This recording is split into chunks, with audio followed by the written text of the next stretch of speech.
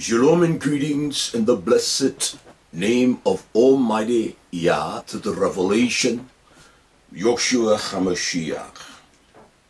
This is Raah Dawid Israel, a message unto the scattered house, a teaching into the nation of his elect, a people that Almighty Yah has elected to show forth his excellence, and not only that, but the power of prevailing through revelation, understanding of Torah. And there's a profound witness through the testimony of Yeshua HaMashiach. So we greet the nation of his elect, scattered abroad throughout the Olam, the earth, upon every bit of soil that Yah has created, his people scattered throughout the depths, the breadth of the earth. So we greet you all in Yeshua HaMashiach, mighty name. This is a precise teaching, somewhat lengthy. It is a teaching that it is paramount in the time and season that we are in.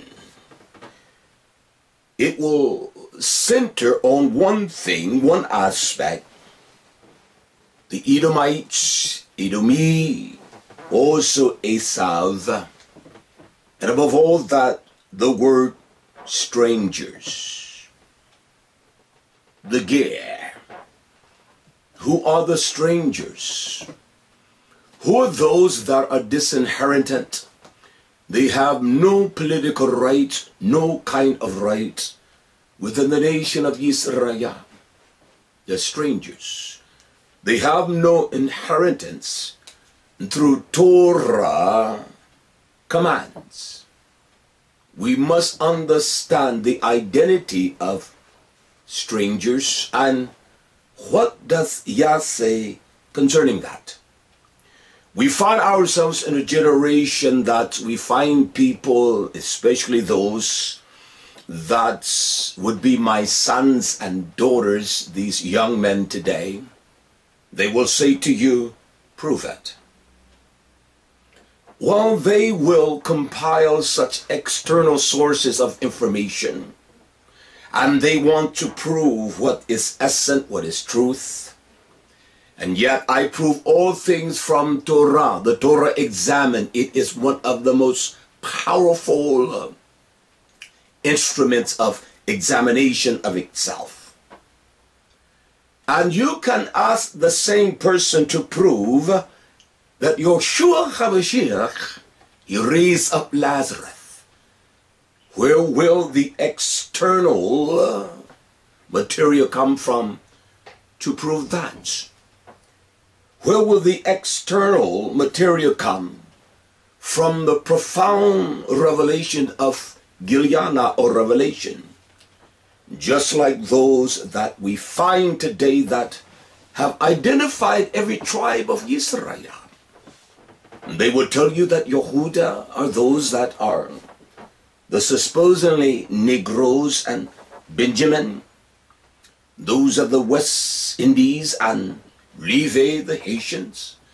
And yet there is no empirical proof, no DNA construct, no defining material when they will say prove that will show the identity of Yah's nation scattered abroad. They will take upon a certain characteristic of Esau or the Edomi and say to the hearers of their theological, it is not a Torah concept, but it is a created religion of their own construing of Torah. I believe what Torah says when Yah commands us to bachan, simply to examine. We must test the validity of Torah and statements by only one thing, Torah. To define the word in its element. And if we understand the words bachan, It is a process of examining as one would purge gold. It is a sarah, a testing. As the heart of man is tested, that it is investigated, not with external literature, but simple process of understanding the uniqueness of every word, how it is defined. This teaching will be centralized in one aspect. We want to understand the Edomites, Esau, and also the strangers. Why? It is vitally important. And I say to you that say that you are of one of the tribes, even as Reuben, the Seminole Indians, prove it.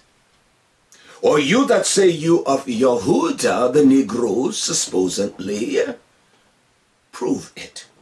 You that say you are of Zebulun, Guatemala, and those that are, we call the Panamanians, prove it. I will prove, beyond the shadow of a doubt, what I shall teach today through thorough examination of Torah by Torah. And Torah shall witness, because we must understand who the strangers are. And I will conclude that as we conclude this teaching. It will be somewhat lengthy. There may be some gaps whereby I am, or perceive not to be as enthused, but I am, because I want us to understand above all things. I want to begin, and there are you that understand the concept of the birth of Esau and Yaakov. Bereshit 25:23. Even when Rivka, she knew that there were two nations within her womb, and one would serve the other, that the eldest would serve even the younger. And the Torah says that they were parats, they were divided, even in her bowels. We know what transpired after that. Bereshit tells us that the first one that came out, he was Atzmoni, he was red. Now we cannot define that words without looking at the concept of Atzmoni throughout its process or chronological sequence throughout Torah. To do it any other way, we will never define it. So I want to establish this word for a moment, the word Atzmoni, that which is red and ruddy. And he was hairy like a garment, as we know. In order to define this word Atzmoni, we must examine Torah or Mohan, to test and try this word. Every place whereby it is rendered in Torah. There is a place in 1 Shamuel or 1 Samuel, chapter 17, verse 42. It says that when this vile thing, this Philistine, when he began to survey what was before him, he saw David. And the Torah says he despised him because he was young. And it uses the word ruddy, R-U-D-D-Y, which is Atzmoni in the tongues of our forefathers. Red. He was red. He was ruddy. And then it tells us he was Yafef. He was handsome. He was charming. He was beautiful of countenance. So I propose unto you that if we prove the definitive of this word, Atzmoni, in the very concept of Yah, when he designed this word, that we may understand Esau, I ask the question, was David an Edomite? He was red, he was ruddy, and his countenance, of his countenance was he that way? Well, he produced one that was of the same nature. Again, I want to establish this principle because we must understand the stranger. And we will get into the depths of that as I proceed. Here is one that's in the Psalms of Shlomo, or Shir HaShirim, the singing of Shlomo's heart. The songs of Shlomo Solomon, chapter 5, verse 9. This is a descriptive of the beauty of Hamashiach, Yeshua. In the very presence, the beauty of Shlomo, it states, "What is your daughter, your beloved, more than another beloved? O you fairest, you Yafeth, Tifra, among women. What is your beloved more than another beloved?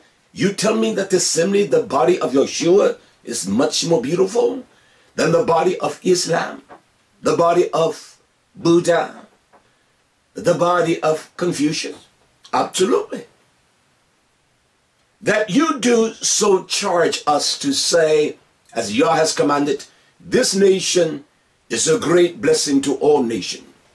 There's no other nation of people that would enrich the world through the wisdom, the knowledge, the government.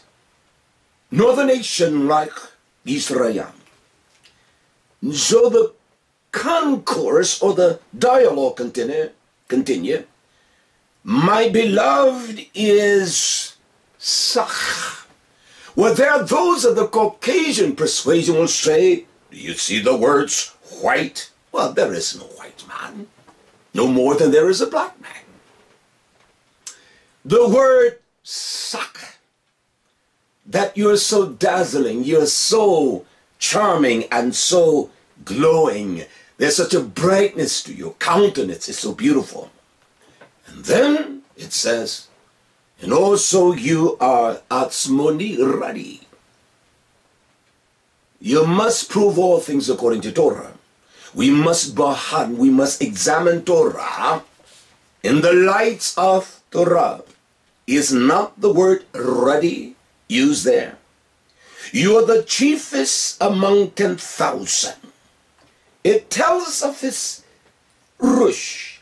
His head is of the most fine gold, the richest, the wisdom of Yeshua, the power of creation by this spoken word. His locks, his skeet foots, the beauty of his hair.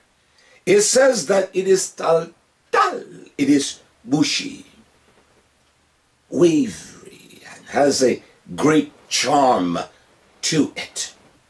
And it says that not only that, and it is black, it is shahua. It is beyond blackness, what we call black.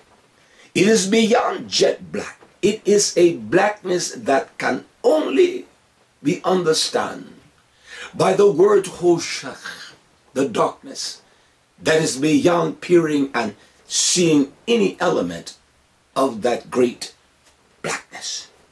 And he tells us how his hair looked even as the blackness of an urib, a raven. That's what it says. That's what Torah says. We can only define the words atzmoni according to Torah. No other way. I want to establish that. Because for us to think that there were no interaction between the sons of Yaakov and Esau nations, we're absolutely wrong, Israel. We're wrong. I want to continue this process because it is vital. I want to identify the wives of Esau. Bereshit 26:34.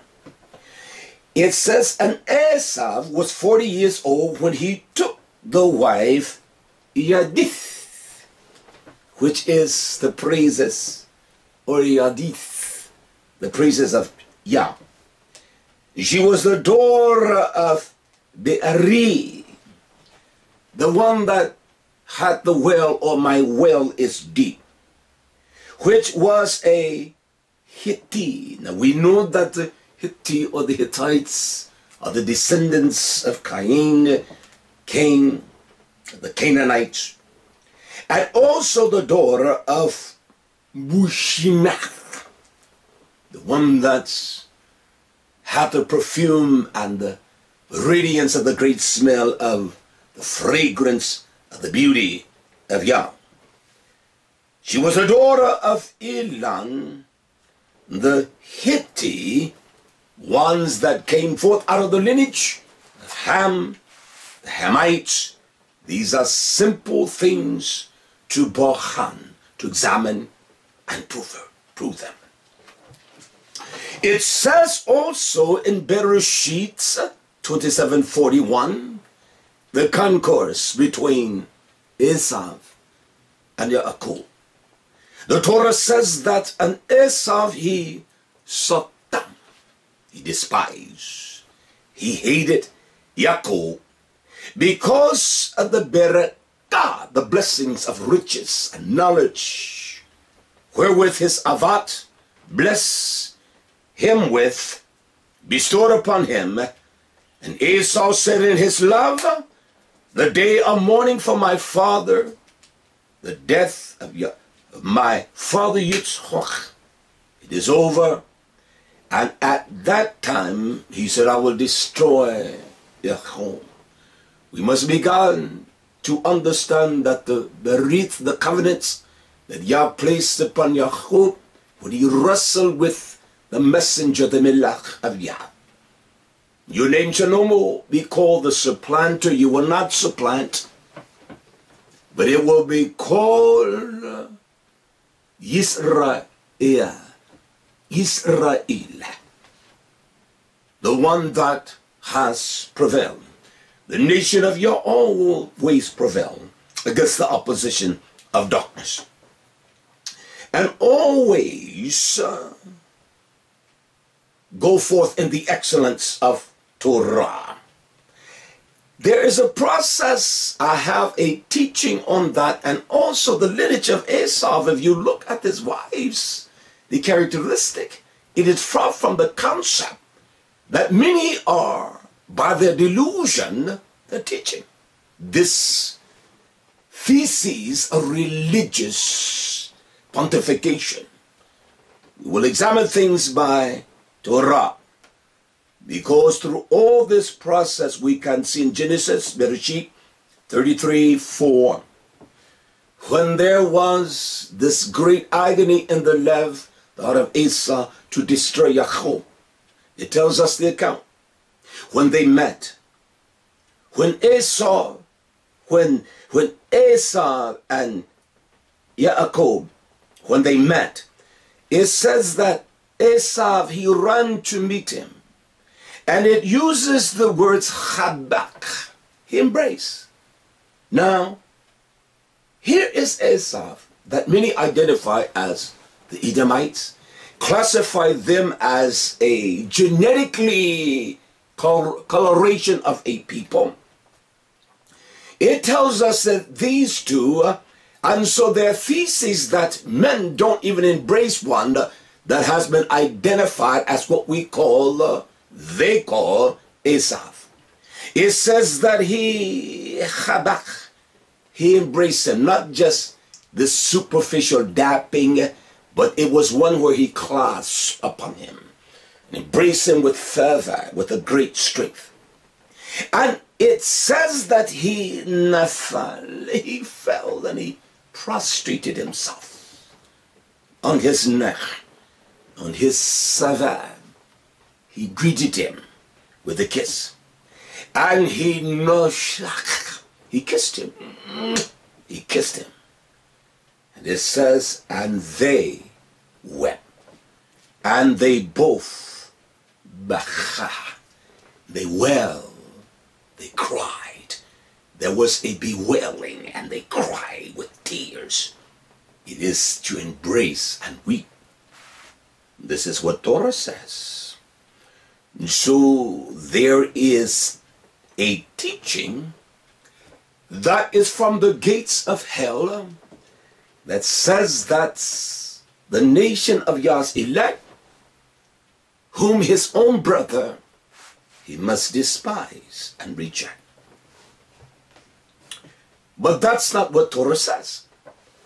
And in this interlude, Genesis, Bereshit 33:10, Yaakov, with his great ability to give, he says unto his brother, take these gifts.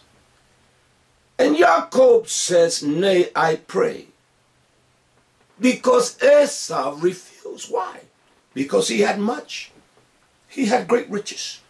He said, but if I found favor, chafetz, pleasure in your sight, he said, then receive my gifts, my presence at your hand. For therefore I have seen your panim, I have seen your face. I have seen the beauty of your countenance, as though, this is what he said. This is what he said to Esau. This is what Yaakov said. May I read that again for us? Yaakov said, Bereshit, Genesis 33:10. And Yaakov said, no, I beseech you, I pray with earnestness. If I have found favor in your sight, I want you to receive my gift. Why?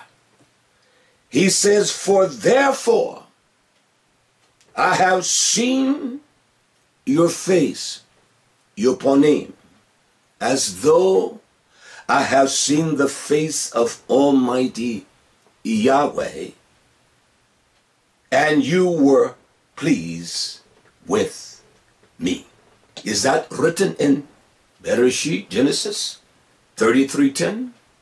Although they were strangers to each other, although there was a great gulf in differences, but this is what, because Yah had solidified the heart of Jacob, Israel, that all shall be well.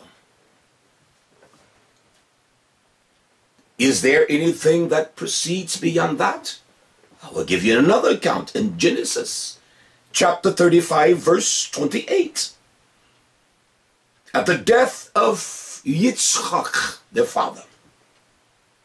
And the day of Yitzchak was 180 years. And Yitzchak gave up the Ruach, and his sons Esau and Yaakov buried him. That they both were there. They both were there. It is Yah that has brought about the very fixed judgment and law of Esau and Yaakov as well. And no one can change that. There are those that will take Torah words and they will rustle them to create lies and to say this what it means. Especially here in Bereshit, in Devarim, Deuteronomy chapter 23, verse 7. Because we see in all of the metroplex, the large gatherings in the cities, you find those that spew a teaching, a concept that is devious, devilish, and from him. It says, you must despise. They don't know who Esau is. They don't know how to identify. Prove it. Prove it to me. If ruddy is the only descriptive terminology of Esau, then you must show me the other descriptive superlatives of this man, that we may find the identity of this man? Well, his nature, look at the nature of Jacob and Israel. You're set to defend Esau. I'm set to defend truth. By truth. Devarim, Deuteronomy 23:7. This is the command of Yah. He says, you shall not abhor, to say that one is abominable and filthy, and to detest them, to hate them. He said, we should not hate an Edomite. He's telling you that, Esau. You knew where they were when they were the sons. They were in the mountain of Seir. You knew where they were. He says, for he is your Ach. There are those that say he meant Syrian. You're lying. You are a vile, wicked liar. And in hell you shall lift your eyes. You don't add. You don't subtract from this book. Listen to this. He says, he is your Ach. You shall not abhor it. Well, you know that he's talking about Esau because he's talking about the Egyptians in Mizraim. Why? How do I know that? Because Torah proves it. Because you were strangers in his land. Is that understood? I'm reading this because in this account, the Torah tells us who are to be shut out from the gathering of the house of Israel. He gives us a descriptive identity of those that shall not be able to come in to the house of Yah and cannot venture into that house. And he tells us that in Devarim 23:7. He shows us. And in Devarim, Deuteronomy 23:8, this is what Yah says. I want you that identify the sons of Yehuda as the Negroes in America. You that say that Issachar, the other Mexicans. And of course you identify Ephraim as the Puerto Ricans. I want you to identify, prove it to me. Prove it. Now you are known for your substantial collection of books. I have a few books, not many. Basically, all kinds of rendition of scripture. That's all I have. Dictionaries, pseudepigrapha, the old. That's basically it. Because the Torah, in the writing of Torah, it gives me preciseness of all that Yah commanded us to understand. So I ask you, Yisrael, to prove to me, my friend, that Simeon is those that are from the Dominican. Show me in your documentation. That's all I ask. You that by chance may hear this, send me this information. I want to examine it in line of Torah. This is what Yah says in Devarim. I ask you, is he telling a lie? He commanded through the voice of Moshe. It says in Deuteronomy, Devarim 23, verse 8. It says the children that are Yalad, who of them, of Esau, shall enter into the congregation of Yah in the third generation. Does it say that? Why? Because just like this nation, as it went into Mizraim, it integrated Yosef, his wife. It integrated with the variation of the people of that land. And they produced children and sons and the daughters, embracing the men. He said they shall be allowed to come into the fullness of the knowledge of Yah in the third generation. They may come into the house of Yah. Well, you will respond unto me but they are strangers. Let us examine why Yah said this. You cannot do this with one or two verses. It must take a preponderance of evidence, thorough research throughout the Torah. And it must eclipse your ability to garner the history, the scripture, to understand. So I want to begin in a methodical, precise process to show us. Can I do that? I shall, my friends. I want us to examine what it says here in Shemoth, Exodus chapter 12, verse 47, verse 48. This is the Moed Pesach, the gathering Passover. Yah speaks of one Torah for all men. And the congregation of Yisrael shall keep Pesach, it. He uses the word here in verse 48, Exodus 12:48. He says, and when a stranger, what is a ger? A newcomer, one that lacks the inheritance right of the nation, one that is a foreigner in Israel, and one that has conceded one's rights. You have no right in the heritage of Yah. He said, but when that one that is a ger, it is important we understand this. When that one that is a ger, a stranger, he uses the words soa, sojourn, one that abides with you, one that dwells in, dwells with, remains, one that is a stranger, and one that continues with you with great surety. There is a reason for all of this that I shall read today in one conclusion. When that one that is a stranger shall live with you, and will keep the Pesach of Yah, let all his male be mul. That must be a circumcision. The heart must be in tune with Torah.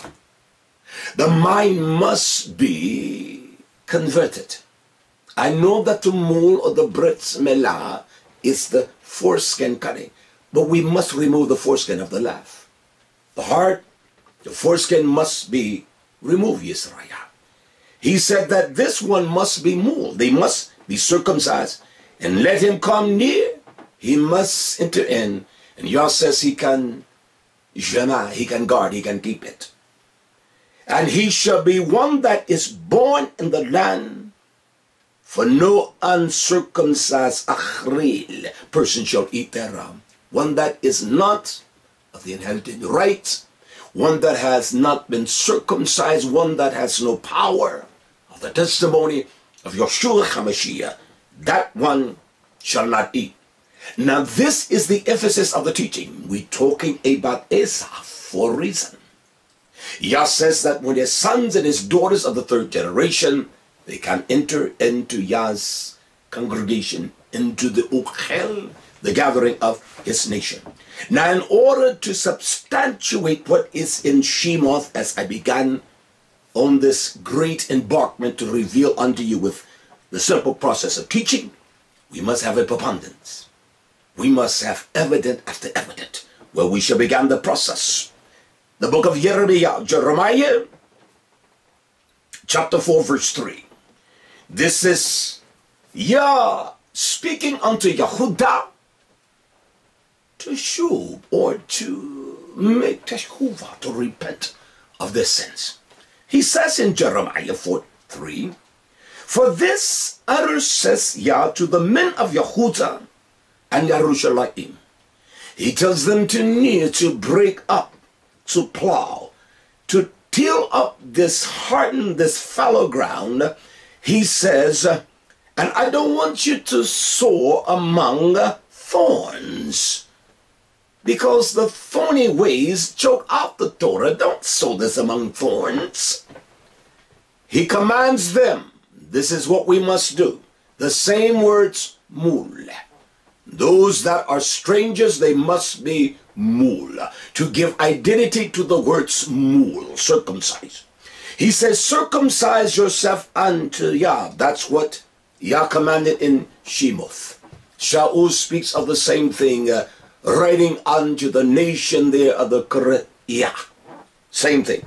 He says, circumcise yourself to Yah, and take away the ulah, the foreskin of your lap, just like the foreskin of a man's anatomy.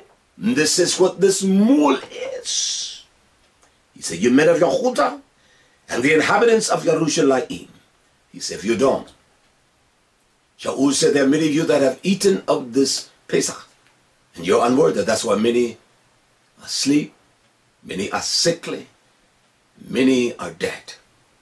Because you have been a partaker, you have not the process of the mullah, the circumcision. Your heart wasn't right.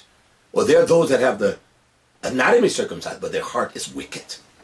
You think that that's going to bring you in because you have the foreskin cut and the foreskin of your heart is wicked? You do the same thing the world will do. You will smoke dope. You call yourself having 4 or 5 wives. You have a harem of simple, silly women that do not know the value of their price. There's a profound teaching coming on polygamy. I will teach it soon. Yours says, lest my fury come upon you like fire and burn that none can quench because of your evil doing. The Brits, the covenant that circumcised us. And that's what God does. He circumcised us by this sharp instrument, which is his word. It's powerful and sharper than any two-edged sword. The stranger, the ger, those that have no inheritance rights. Levi had no rights of inheritance because these were the ones that purported and strengthened with great knowledge of what Torah brings and the resolution of all things through the process of Torah. Strangers, the ger, Edomites among his nation. How do we identify? How do we know? I want you, my friends, to prove to me that Yehuda consists of those that are born in this America. And the strange thing that in South America, there were more of those of the diaspora than here in this country. It is a convoluted concept that is based upon folly. Well, the Seminole Indians will tell you they were never of any kind of slavery. The North American Indians, they will tell you that. And the Mexicans are adamant. And yet you use what the Barim says and say that they shall come on ships. Well, there was no other way for anyone to span the globe but by ships. Even those of Egyptology can tell you that. Strangers, Edomites, can we identify them among the nation? Look what Torah says. Why we must do this? There's a reason. And I will give us the results of that. Listen to this, my friend. In the book of Exodus chapter 12, verse 49, Yah says that my word is so profound that it shall be one Torah, shall be for him that is Ezra. We're born. We're born under the birth of the nation of Israel. We are natives of the covenant of Yah. He said, and to the stranger, the year that sojourn, that lives among you. One Torah.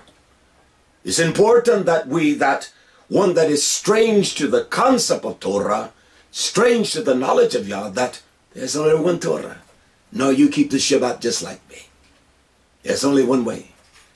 You utter the name of Yah. You do not superimpose a damnable lie, Jesus, for Yeshua, just like many will say, prove it. Prove that. You don't do it, Israel. He says in verse 50, this did the children of Israel, as Yah commanded Moshe and Aharon, so did they do it. Now, if Moshe commanded Aharon, and they did it, You tell me this command is not for us. Exodus 12:49, one Torah shall be for him that is homeborn and to the stranger. Why? Well, we will conclude with why. And the children of Israel did what Yah command. Will you say, that is not empirical evidence? Oh, I will conclude with much. Hallelujah. Again, concerning the Shabbat, how is that? Who is that meant for? Yah. We know that that's a sign between the nation and Abba. To remember Shabbat and set it apart as a special day. But let us get an understanding what is said here in Exodus chapter 20 verse 8. Shemoth 8, 20 and 8. Yah commands us to remember to Zachar Shabbat. He tells us to Shabbat, keep it set apart as Chadosh. He tells us that 6 days we have the ability to labor and to do all our work, not some of it, but all our work should be done in 6 days. There should be no burden on the Shabbat, all in 6 days. He said, but the seventh day is the Shabbat. It is a Shabbaton. It is Yah's Shabbat. Your Abba. See, it is Yah's Shabbat. He said, and in that day or that time, you should not do any work at all. Listen, Yisrael. He said, you shall not do any work, nor your sons, and your daughters, and your ebed, your servants, your men servants. I want to interpose here. There are many that will say that you can work on the Shabbat because Yah knows that you got to supply the needs of your home. Well, you can't say anything to the damnable pagan Christians. They never keep the Shabbat. And so you tell me you can't work on the Shabbat? These are liars. If any man says he loves Yah and keeps not his mitzvah, he's a liar. And you find them today, well, you don't keep the Shabbat. Tell me what are the commandments. Then if I don't have to keep the Shabbat, I can create my own wicked damn gods, like you have. I can name him Jesus and Lords, like you have. I can dishonor my mother, damn her, damn my avat. You are liars, and you're going to pay a price. You are liars, and you're going to pay the price. He said, not even your servants, your daughters, your men servant, or your maid servants. He said, you don't even allow your cattle to pull. Your cattle, he says, nor your strangers.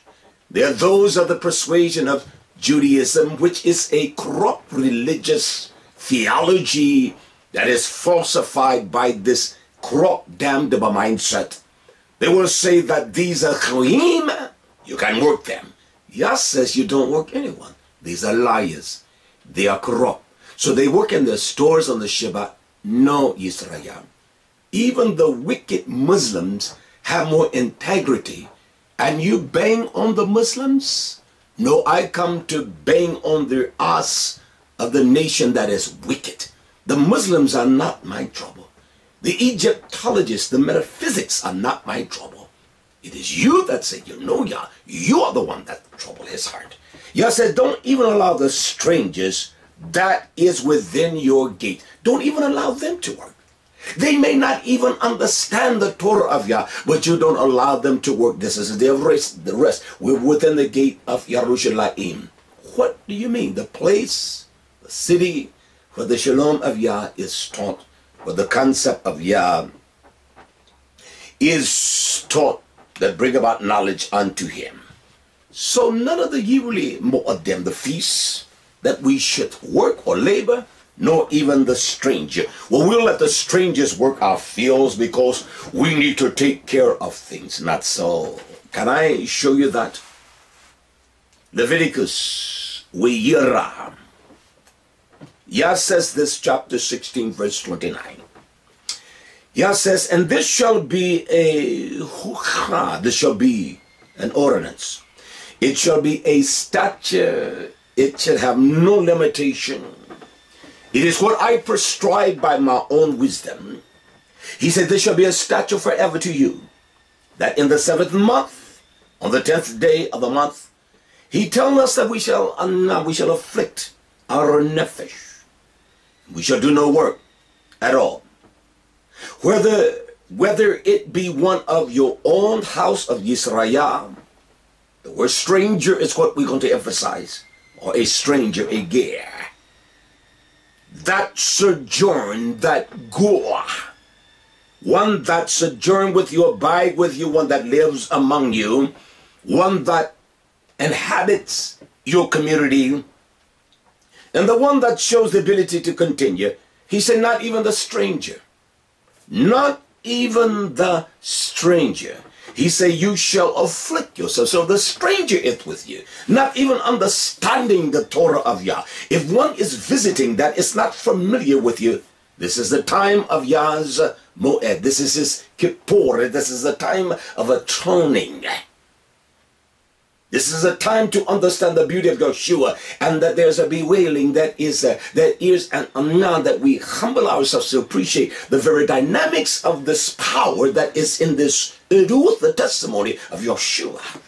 This is what Torah commands us, that we must obey.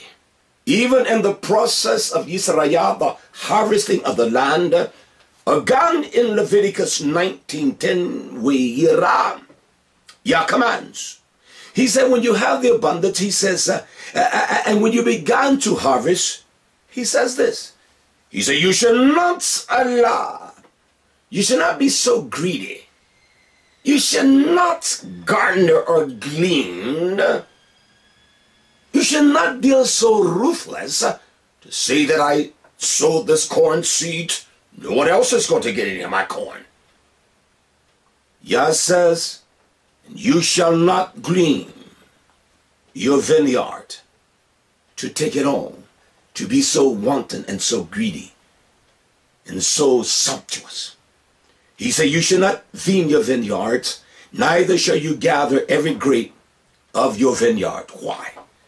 Yah says, you shall leave them for the ani, the dal, the poor, those that have no ability. We garden here, but of course people will not come and pick. You can offer there.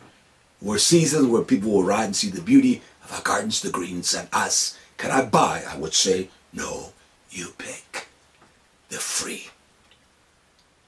You should not take them all, but you should leave some for the dal. And he uses the word stranger. How interesting. He uses the word stranger. That's an interesting word, isn't it? Those that lack any right, any heritage to that land. Yah said you shall leave some not only for the dal, the poor, but also for the stranger. And then he says, I am Yah, your Abba. I am the one that has commanded you that. So does he command them to leave it for the stranger? So even if Esau is a stranger to Yaakov, does he have the right to go and pick and garner it from your garden? Well, we will prove the matter out. Hallelujah. Leviticus chapter 19 verse 33. This is an utterance to the whole house, the nation of his elected people. Yah says this, he says to us, and if a ger, a stranger, ones that are foreign to the nation of his elect, he said, if that stranger go, if he dwells with you, he abides with you, he remains with you, he embraces you, and he has a testimony that he is sure of his election. He said, if a stranger sojourn with you in, listen now, not in a strange land now, but Yah says in your land, in the land of your inheritance right. Yah says to us, you shall not, Yana, you shall not vex a stranger. Yana presents to us, you shall not oppress him. You shall not suppress. You shall not treat violently. There shall be no maltreatment. You shall not treat as abominable, and you do them no wrong. He goes on to instruct, but the ger, the stranger, that dwells with you, if he dwells with you, if he go, this is what it says here in Leviticus, chapter 19:33. If he dwells with you, he shall be as one of you, as one that is Ezra, born among you. This is profound here. Look what it says. I want you to hear me. Yah says, and you shall love him as yourself. Does it say that?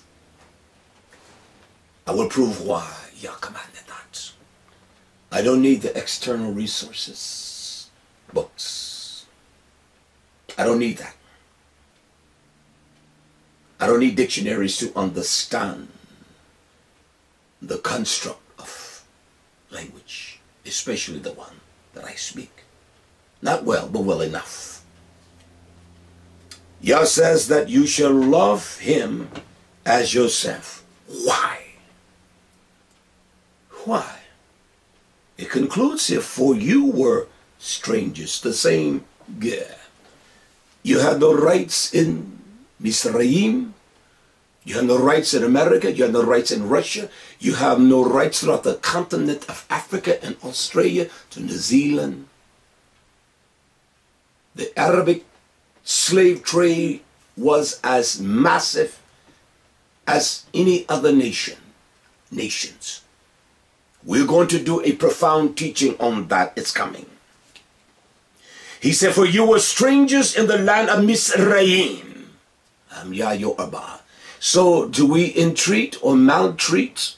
Do we deal with strangers that's among us?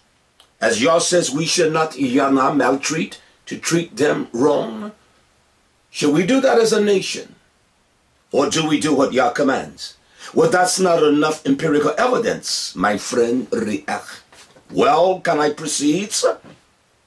In the same writing of Raah to Leviticus 20 and verse 2.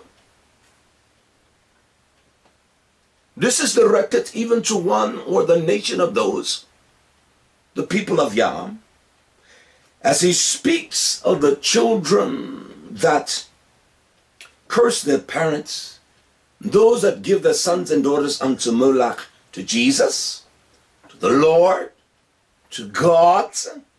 He says again, you shall say to the children of Israel, whosoever it is, it makes no difference, of the children of my nation of Israel, or not only them now, you warn Israel. He says, and you also the stranger that live among you in the land, that gives any of his seed to the Lord Jesus, to Moloch, to Baal, to the gods, to Baptism, to Methodism, to Catholicism, to Judaism, he shall surely be put to death. There shall be mavet, that one dies spiritually without understanding. He said, and the people of the land shall stone him. Can I ask you the question? A question? Did this statute, this Torah apply just to Israel, or did it apply to both strangers and the nation? Read it for yourself. The empirical evidence of Torah far exceeds the historical persuasion by men to present their own ideas, their thoughts, their concepts. What persuaded them? What is the law of their persuasion? We shall proceed in this teaching. It shall be lengthy because I have a preponderance of evidence. Here Yah speaks to us. As he promised, he gave instructions to conduct the Israelites unto the land of Canaan. In Shemoth, Exodus 22:20. He instructs them, you that sacrifices or zabak to one of these damnable gods. Who? Well, the Lord Jesus. Be'er, to any of the gods.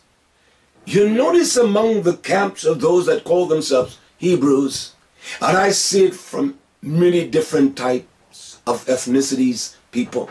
I see it from the white boys just like I do the black boys. And they are so splendid.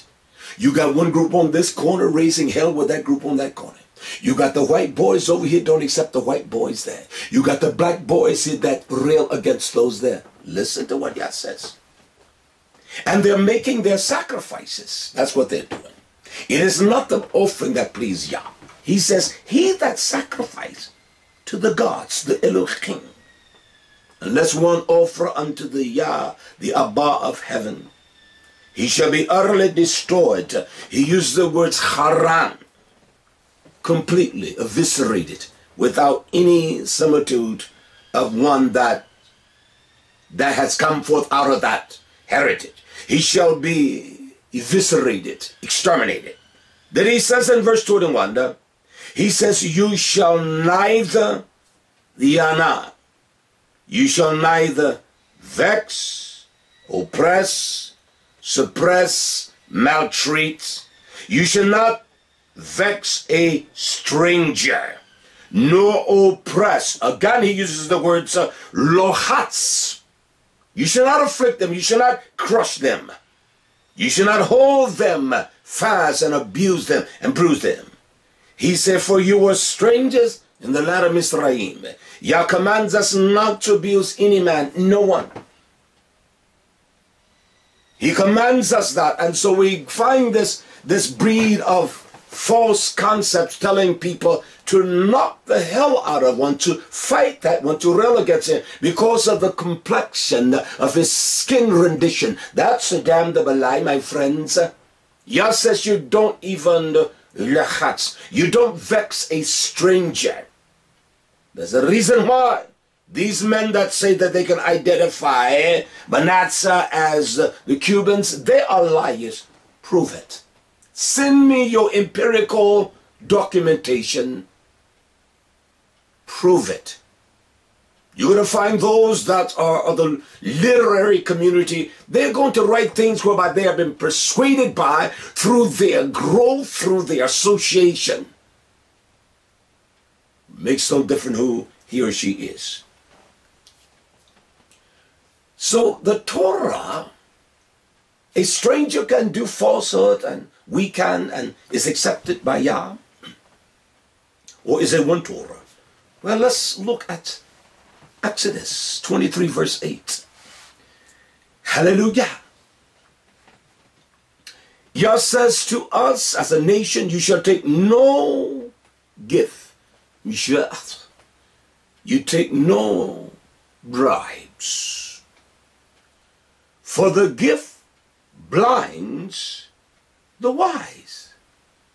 That's what gifts do. They blind those men that are wise. And it says, and it shall latch.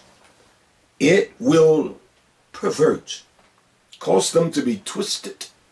You got these young men, they're gathering these, what they call the nations of the Hebraic people. And they give them positions and they esteem them, and they become even more corrupt than the one that is corrupting them. He says, if you do that and pervert the Torah of Sadiq, you pervert Yeshua, you say Jesus is all right, it's a lie. It's a lie. It is a transliteration. You're a liar.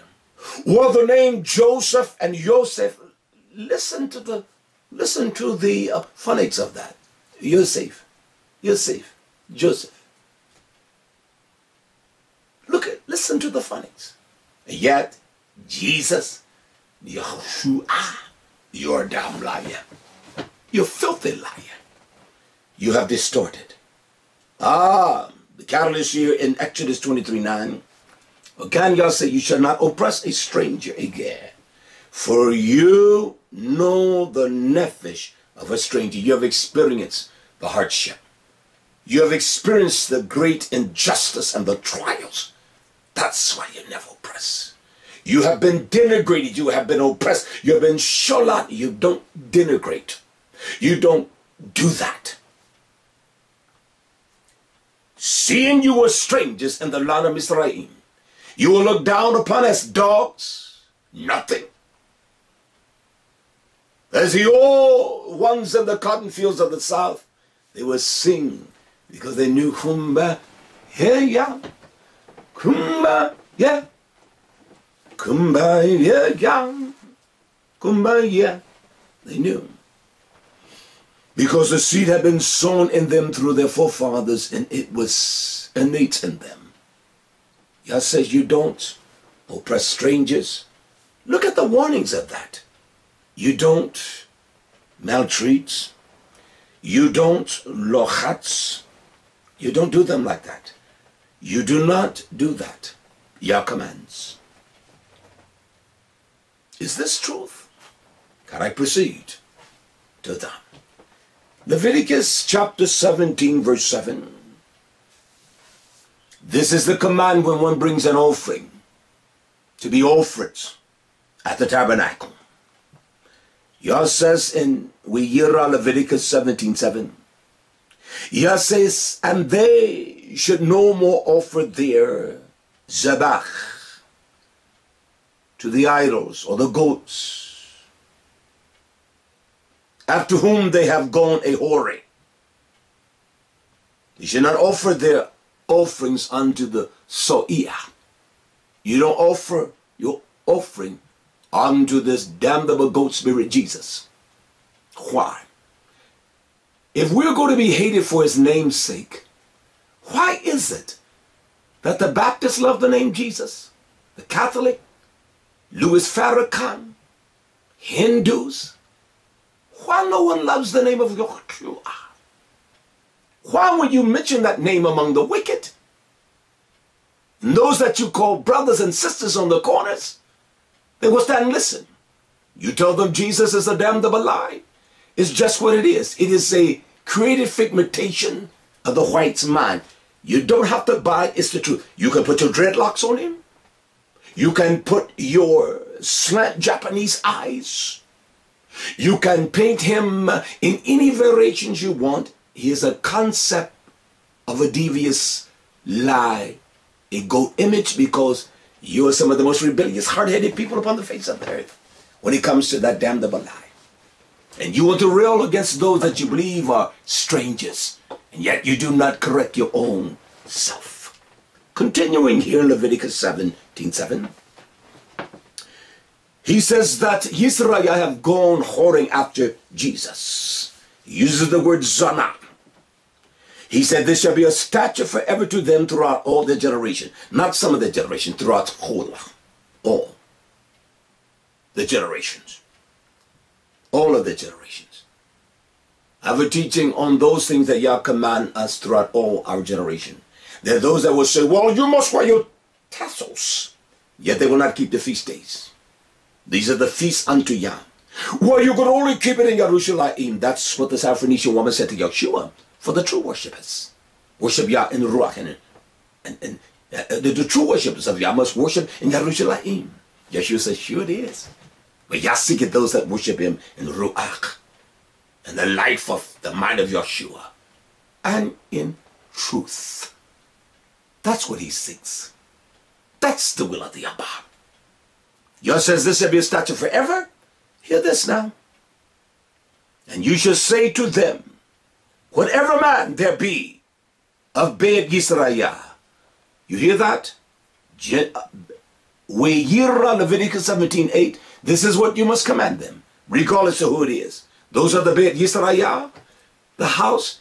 He says, or of the strangers. Is that what it says, strangers? Sure. Or the strangers, which sojourn among you, that offer burnt offerings, zebach. He said, those that are strangers among you, and those that have walked in the light of this testimony, you tell them, you can't call him Jesus here. I will not allow anyone to come here and purport that lie. It's a damnable lie. Listen, Yisrael. You say you don't allow that. He says, and if one does that and bring it not to the door of the tabernacle of the congregation to offer it to Yah, even that man shall be cut off from among the people. It makes no difference. It makes no difference who he is. He shall be cut off. She shall be cut off. And he says in verse 10, and whatsoever man that be of Beit Yisrael, again, whoever it is of Yisrael, and also the stranger that sojourn, that lives with you, that walks with you, among you, that eats any manner of blood, I will even set my face against that nephesh, that eats dumb, and will cut him off from among his people. There is only one blood. When Yeshua commanded, you must eat my flesh and drink my blood, they all turned and walked no more. You can't eat the blood of Baal. You can't drink the blood of Jesus and the Lord's. He said, I shall cut them off, for the life of the flesh is the blood. Without the blood of Yeshua, you have no life of this testimony. And that's why your testimony is Jesus and Lord and your damn God. Verse 17. For the life of the flesh is in the blood, and I have given it to you upon the altar to make a chafar, an atonement. For what, Yah? For your nephesh. For it is the dam that makes the atonement for the nephesh. It is the dam of Yeshua that makes the atonement. It is not through Judaism. It is not through Hebrewism. It is through truth. Strangers is served among the nation. What does Torah say? Hallelujah. He goes on to say in Leviticus 17:12, therefore I said to the children of Yisrael, Yah said, I said it, to the children of Yisrael, I spoke, therefore I said to the children of Yisrael, no nephesh of you shall eat the dam. God, if this is only meant for us, why does he say, neither shall any gear, any stranger that walks with you, that lives with you, that dwells with you, that in cohabitate with you, among you shall eat the dam. So if we see one that we perceive as a stranger, and we see the weapon of death drawn against that one, do we say kill him? Yah says, even to you, you don't eat the blood. You tell the stranger it's wrong to eat the damn pig meats and to eat blood, your blood puddings, your blood sausages. That's what Yah says. Those that dwell among you. Whatever man there be of the children of Yisrael, again, the redundancy of this, and a stranger among you, which hunts and catch any beast of fowl that may be eaten, he shall even pour out the dam thereof and cover it with dust. He said, you don't drain the blood to eat. You don't drain the blood like the Messiah warriors, like the British people that eat every kind of blood. You don't do that. It must be drained. No, he did not say hang the meat and let the blood, he says, to be drained and to make sure that every vein is moved out. He said you should pour the blood out. When you butcher that animal, pour the blood out. Don't save it to make gravy or sauces. That's what Yah is saying. He said, I don't care who it is, stranger among you or your nation. He said, for it is the life of all flesh, and the dam of it for the life thereof. Therefore I have said to the children of Israel, you shall not eat the blood of no manner of flesh. No flesh, he said, you shall eat the blood. You shall eat the blood. Now you can be silly and think that it is this presupposed identity as kosher. And think because you have eradicated every vein, there is no trace element of blood. That is just silly. Yah saying you don't drain the blood to eat. You don't drain the blood to make sausage and creams out of the bloods. You make sure you pour it into the ground and cover it with dust. For the life of all flesh is the blood. Whosoever eat that. He did not just say Yisrael. He gave us two identities, strangers and the nation. He said, whosoever shall eat it shall be cut off, eviscerated. And every nefesh that eats that which died of itself, or that which is torn with beasts, you don't eat it. If it's torn with a beast, whether it be of your own country, those that are the heritage rights, they are born citizens of the land of Israel, or Yisrael, he said, or even the stranger, those that are temporary among you, those that are foreigners to Yisrael, that don't even understand the covenant of Yah, he say, he shall both wash his clothes and bathe himself in water. We shall be cleansed by the knowledge of Torah. One shall be warned, one shall be shown what Torah says of this matter. One shall embrace the testimony of Hamashiach, and he shall be unclean until the evening, then shall he be clean. But if he wash them not, it is the dam of Yoshua that wash us and cleanse us, nor bathe his flesh, then he shall bear his own avon, his own iniquity. Is that plain enough? There's not enough empirical evidence of resources that you're using. I only use the book. And I will proceed with more of this for your learning. In the book of the writings of Leviticus 24:16.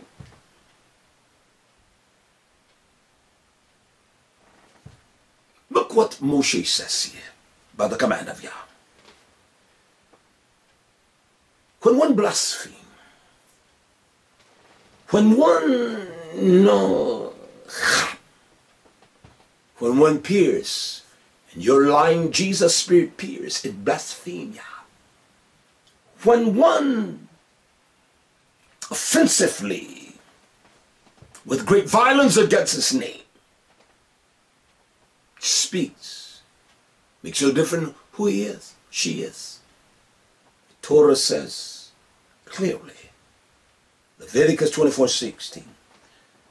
That's why Yahshua says, when a man blasphemes, you can say all manner of things, but you cannot blaspheme the Ruach HaKodesh. Damn the Holy Ghost lie.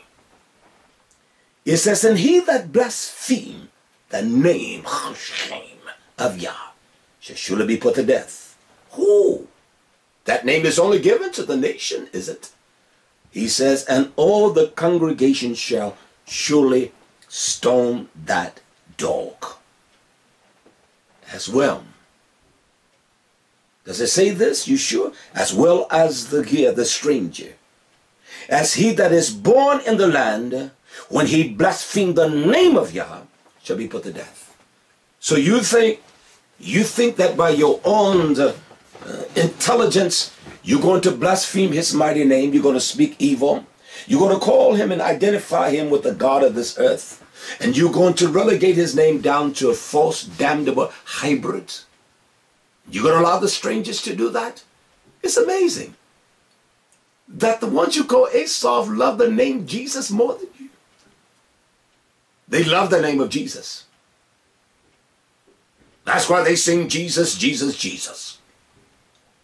And you say you're Hebrew. But tell me, my friend, why have you changed your name to identify with the culture of the Hebrewism?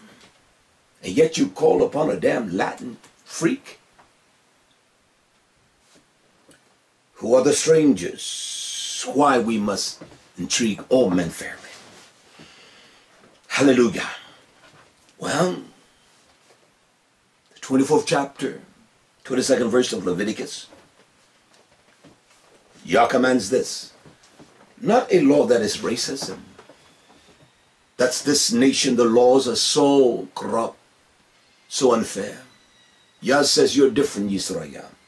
He says in Leviticus 24:22, you shall have one judgment, one mishpat of justice. One. Not one for the black man, one for the white man, one for the Mexican, one for the Seminole. Look at the Indians in this country. There should be one law, one judgment that is just, as well as for the stranger that's commanded unto us as a nation. As for one of your own country, for I am Yah your Abba, there should be one Yisrael, not two. Your judgment should be fair. It should be righteous according to Torah. You judge all men without any partiality. Look at who the man is. Look at the complexion of his skin tone or the pigmentation. It makes no difference. I say there is one judgment. Those that are truly homeborn or Israelite, and those that are foreign to you, but yet they dwell among you, because there's a reason why. It must be one. It must be the same judgment. You must have Sadiq men, righteous men, to make judgment. You can have these. I watch the mindset of these young boys today. That's what they are young men that they're so eager that they are always learning, but they're never able to come to the knowledge of Torah. Devarim, chapter 1, verse 16. Yah says, as Moshe, and I charge you, Shaphat. What is a judge? One that governs according to Torah, one that punish or vindicate, one that prescribe or enact the mind of Yah upon every matter. At that time, saying, hear the cause. You must hear the cause. The indifferences, the egregious accusation between your achim, between your brothers. You must hear the cause. He says, and judge Sadiq, righteously, with a pure heart, between every man and his achim, his ach, fellowship. He says, and the ger, the stranger that is within your gate. You must judge righteously. One that is an ach and a stranger, the ach accuse the stranger. You must have this, you as a shafat, you must have the governing of Torah. You will know who is right. And if the stranger is right, say the stranger is right. You're wrong, ach. If the ach is right and the stranger is wrong, you do that. Yah says it must be a sadiq judgment. It has to be right. He proceeds with this great knowledge that makes the nation of Israel different than all nations and set them apart from all nations. Listen to this. Devarim 10:17. For Yah, your Abba, is the sovereign master. He is ruler over the Baal, the gods, the Elohim. And he is the master of all masters. Those that think that they're masters, he is the master of all of the supremacy, all of the mastering of skill. He masters all things. He is a great one. He is a mighty one. And also he is terrible, which regard not persons. He doesn't take rewards or bribes. Hear this, Yisrael. Devarim 10:18. He does execute the judgment, the mishpat, the fatherless, those that are yotum, those that have no rights and no one cares about, no one gives a damn. He just said fatherless. He says, and also of the elmana, the widows, and loves the stranger, and loves the stranger, the ger, those that have no inheritance rights of Israel.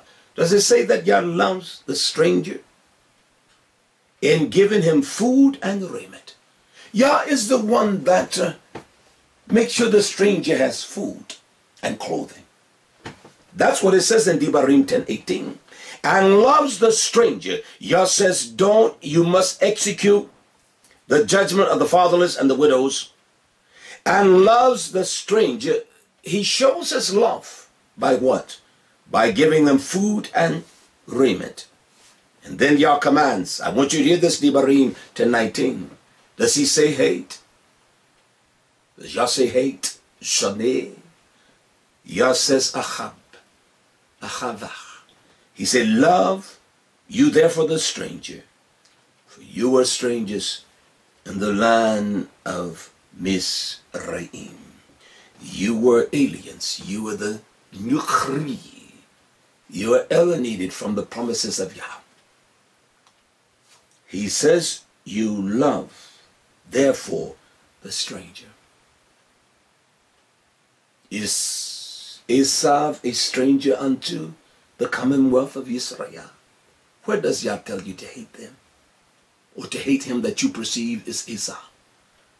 And I find it from every damnable wicked sight. You have corrupted your own mind. Yah says, love the stranger. I want you with the evidence of the preponderance that I will present to prove me wrong. But the same amount of proof out of Torah. Well, he doesn't intend for us to love the strangers. The same law is applicable to the stranger as well as to the nation. Devarim 14:29. He says, and the Levi, because he has no part or no inheritance with you. See, listen to this. He says, and also the stranger. He categorized the stranger and the Levi in the same construct. He says, and also the stranger and the fatherless and the widows, which are within your gates, within the comfort of Yah's covenant, shall come and shall eat and be satisfied, that Yah your Abba may bless you in all the works of your hand, which you do. Did he differentiate? He says that Levi and even the stranger shall come and eat from the abundance of Yah's riches he shower upon you. He did not make any differentiation. And you that do that, woe unto your wicked nefesh. You shall pay. There are those that will say, well, these strangers that they perceive as strangers cannot be a part of the Modem. Can we prove that correct? Let's see. Devarim, Deuteronomy, chapter 16, verse 10. One of the most prominent times of the season, it is what we call Shavuot or Pentecost, Feast of Weeks. It says here in Devarim 16:10, who can come to the yearly Modem? Devarim, Deuteronomy 16:10. He says, you shall keep Chag Shavuot to Yah, your Abba, with a tribute of a freewill offering of your hand. That's how we must do it. Which you shall give to Yah your Abba, this tribute of a freewill offering with your hand, which you shall give to Yah your Abba, according as Yah your Abba has blessed you. He's given you much, bless him greatly and much. And he tells us we shall rejoice before Yah your Abba. You. Is that what it says in Devarim 16:11? You, your son, your daughter, your manservant, and the Levite that is within your gates. He identified every classification in every group. He separated the men-servant and the maidservants from the Levi, from your sons and your daughters. He says, and also the strangers. Did he identify the strangers? Did he identify the Levi? He said, also the strangers. Also the strangers, and also the fatherless, and the widows that are among, that dwells with you, that are among you. Those that are within your gates, among you. He says, in the place, Yah, your Abba, while you're in the land of Yerushalayim, has chosen to place his name. Where has he placed his name? Only in the true remnant, in the heart of his nation. The land, that strip of land that we call Israel, is a land of such corruption. I will teach on the kingdom of David that include all of Canaan. From the land, from the great river of the Nile to the great Euphrates. There are those that tell you Go to Israel. Can you imagine an influx of 20 million people there? How does the land even feed the people? This is an ignorant generation. No, it's not by Yah that's telling people to do that. Or you love this Gentile soil, and hell, those that say that, they rely upon the resources of this Gentile soil. How do you know that? Because you ask those that are Jews who they rely upon. They rely upon the communities of New York and Phoenix and Los Angeles and San Francisco in this damn Gentile nation here. The resources come from the four corners of the earth, from Russia, from China, those that identify with Judaism. So how do you feed 20 million or in fact 20 million people in that descriptive land? Desert. Tell me. This is an ignorant generation. Yah is going to bring his people together. Don't worry. You stay where you are, you that listen to this broadcast. Don't let these ignorant people seduce you. They have no confidence in that. They have to still draw from the resources here.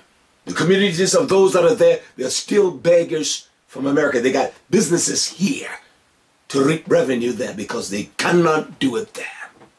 Listen to this. He says in Devarim 16:12, and you shall remember that you were a bondsman. And Ebed, you were those that were slaves. You were under bondage. Where? In the land of Egypt, Mizraim. He said, you shall observe to do all these statutes. Where were the statutes commanded for the strangers within our gates and the fatherless? It makes no difference who you are. There's one Torah. They all must obey the commands of Yah. We must understand that. We must have men that are wise enough to understand every line, every precept upon precept. Can you see the fashion that I'm going in? I've given you a preponderance of evidence, and there's more to come. Well, what about what about Pentecost? Devarim 16:14. He says, and you shall rejoice in your feast, you and your sons. We shall rejoice at the time of Pentecost. We will gather here for the new year of Yah. We have never celebrated the new year, but this year we're going to do it. The beginning of his new year. Colorful event, wonderful things I will prepare and cook. We're going to have a great time. Colorful expression of the beauty of Yah. So he commands us at Pentecost that we should gather our sons and our daughters. He also identifies the manservant, those that serve us faithfully. The manservant. He said, and the maidservant, and the Levite. And he also gives us another identity and a classification of people. He says, the stranger, the girl, and the fatherless, and the widow, that are within your community, your gates. Is that what Yah says? Do we, as a nation, you will wear your thistles? But this is not valid. And the word seek, or the thistles, they're only identified in Scripture a few times. But this word stranger, the evidence of it is preponderant. And they will say, and they'll say, you're wicked, you don't have on your seek. Well, I have on the garment of Sadiq. I wear the clothing of righteousness as my mind is covered to the Torah. Where there are some difficulties, controversies, what do I do? Devarim, the Torah says in the 17th chapter, verse 15, Yah says, you shall in no wise, set him king over you. Who? Well, whom Yah your Abba shall choose. Who shall we choose? One from among the Achim, among the Ach, shall you set as leader over you. You may not set a stranger over you, which is not your Ach. That's what Torah says.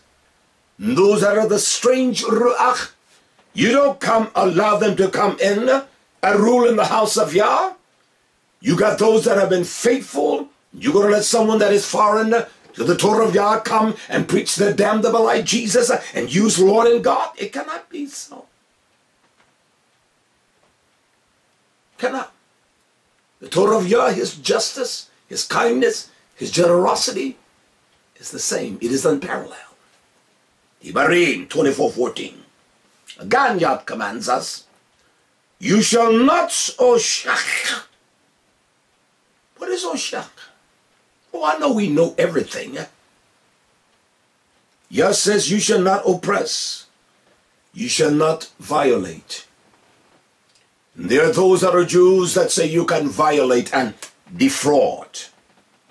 You cannot, through by the subtleties of deception, to extort and to do wrong. The Talmud tell them you can take from those that are Gentile, but Yah says you shall not oppress. You shall not oppress who? A hired servant.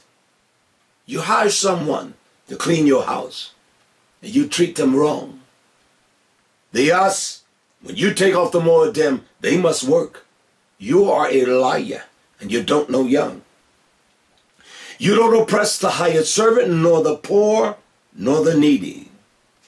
You don't do that. Yah says, whether he is your ak, your brother, whether he is your chot, whether she is your sister, you don't, whether he is your ak, he said, or of your strangers that are in your line, within your gate. So you hear those say, you're going to serve us and we're going to treat you like this and you're going to be our slaves. Yah says, in your land, you don't do that. This same Torah is applicable now as it is when he restored his nation. Yah says you don't do that. This is corrupt. This is corrupt, the vile, venomous deception of lies that are going forth. Yah says in the 15th verse, at his day, you shall give him his hire. You do right by him. You don't work 15 hours a day and pay them for 8. You do right by them. You shall give him that is just. He said, neither shall the sun go down upon it. You don't wait till the next day and ponder and try to cheat them. You do right by them, for he is poor. And set his nephesh upon it, lest the cry against you to Yah, and it be sin to you. You do right by all men. The Torah commands us, as much as we have opportunity, do sadiq by all men, especially to the house of Yisrael. Why? Because you don't know who you're entreating. You see that stranger, you say he's Esau, he's a Hittite. You don't know who you have no power. Well, I know. How in the hell do you know? Please tell me. How are you so precise in your identity of someone? Because his skin is black. Well, his skin is white. He's a Mexican. You're an ignorant man. You are stupid. You're beyond the realm of stupidity. This is what Torah commands. This is what Torah commands. In the 24th verse of the same chapter, verse 17, Yah says, you shall not nata. You shall not pervert. You don't bend the judgment of a stranger. Does it say that? I hope, I pray that you that join this teaching, this broadcast, that you're following along with me. You do not pervert the judgment of a stranger, nor the fatherless. You don't do that. Nor take the widow's remnant to pledge. You don't take that little poor woman on food stamps and welfare. You fat, greedy pigs of hell. You lying Christian dogs. You T.D. Jakes of the world. You faggot Eddie Loans. And you Jewish pimps. You take the widow's last morsel to tell her that she's going to get $10,000. You are a dog. You are a wicked cripple dollar. You are vile Kenny Copeland, a damnable Benny Hinn. You damn Christian thumpers and you Jesus dogs, what you are. I don't take one word back. You know where to find me. I'm not difficult to find. I'm on the internet.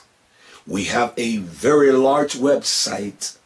And Jefferson, South Carolina is not difficult to find, and you will know me when you see me. So Yah says you don't pervert, you don't bend the judgment of the stranger. You don't do that. They're dogs. Then what are you? This is Torah. Has nothing to do with my emotions, my feeling. I proceed further in the 19th verse. When you cut down your harvest in your field, we harvest here. One writes to me one day, well, your tar is supposed to be of your veggies and stuff. I said, do you grow a garden? People are so immature. When you cut down your garden, we cut down our field. We cut down our sugar cane. We cut down our corn, feed it to the animal. He says, when you cut down the harvest of your field, and has forgotten a sheaf in the field, you forgot, oh, we got to get that patch. You shall not go again and fetch it. Leave it alone. I leave stuff in the garden because Yah commands us. My Achim will tell me, especially Okshemri, he says to me, and Ach Yosef, you don't know how to do it small. Well, even if we have a bad harvest, at least we will garner something. My plants are in the greenhouse for us here, thousands of them, to set out broccoli and Brussels sprouts, 700 different types of cabbages. I know we won't eat them all, but we dispense that. We give it throughout the community. It shall be for why you don't get that last cabbage. It shall be for the stranger. Boxim, you all may say to me, well, let me take something to the stranger here. Take it, my friend. We're not going to eat all this. We can make sauerkraut. We can make kimchi. We're not going to eat it all. We can freeze and eat until you get tired of broccoli. Yah says you shall not fetch it. He did not say it shall be for the Achim. It shall be for the stranger, the Ger, those that are temporarily inhabiting the gates of Jerusalem, foreigners unto Israel. We're not familiar with their ways and their activities and their ideas. He said it shall be for the fatherless, it shall be for the widow, that Yah your Abba may bless you in all the works of your hands. See, this is how the nation of Abraham, this is how men shall know they're blessed. This is how, because of their righteous actions and deeds that Yah command. And if we do not do it that way, then woe unto us. Well, my friend, I want to discuss with us, as I proceed, can I talk a little? Are you all listening? Please inform others of this teaching. It's going to be quite lengthy, but it is a wonderful teaching on a Shabbat evening to listen to be instructed.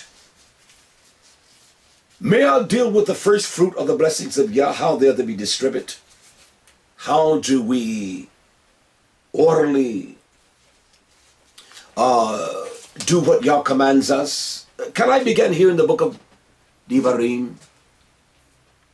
In the book of Deuteronomy, chapter 26, verse 11.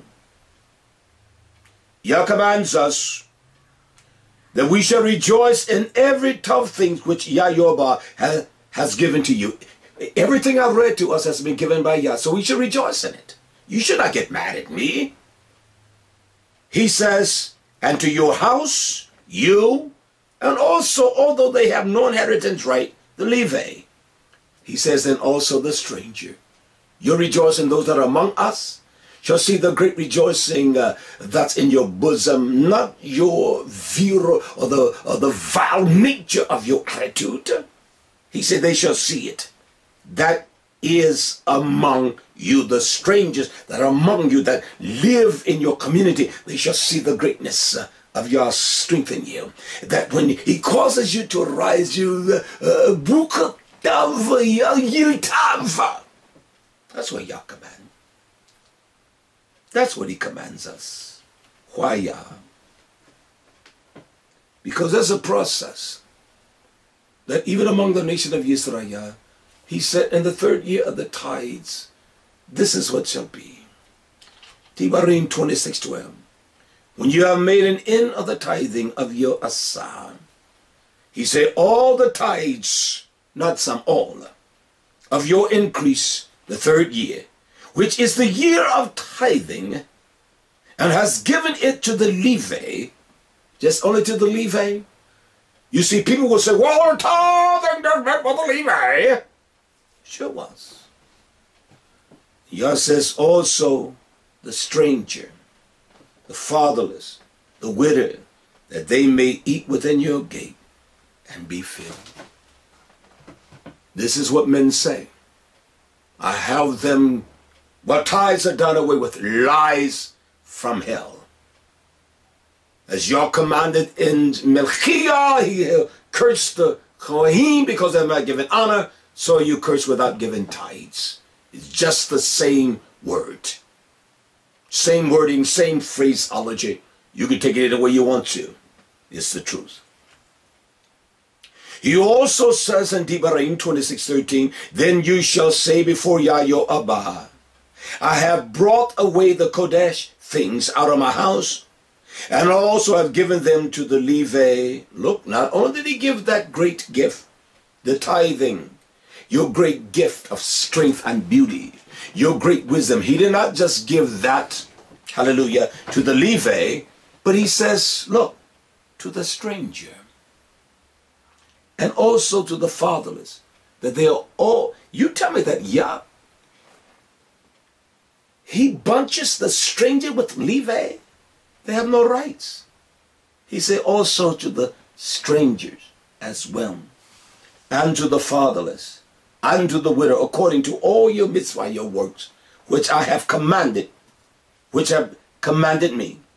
I have not transgressed your mitzvah, neither have I forgotten them. So the man doesn't operate like Yah commands.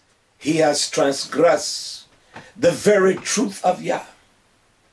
And he has forgotten the law of separation for the nation, and that caused them to be above all nation and to be different. That is the truth. In the regards of Yah's administration of truth, is there a difference between the stranger and the homeborn? Let's bring some clarity to that. Yah says in Devarim 27 verse 19, he uses the words ara, anathema. Curse is he that nata, that perverts, that deflects from what Torah says, that deflects the true judgment. That curse is he that perverts the mishpat, the judgment of the stranger, the fatherless, the widows.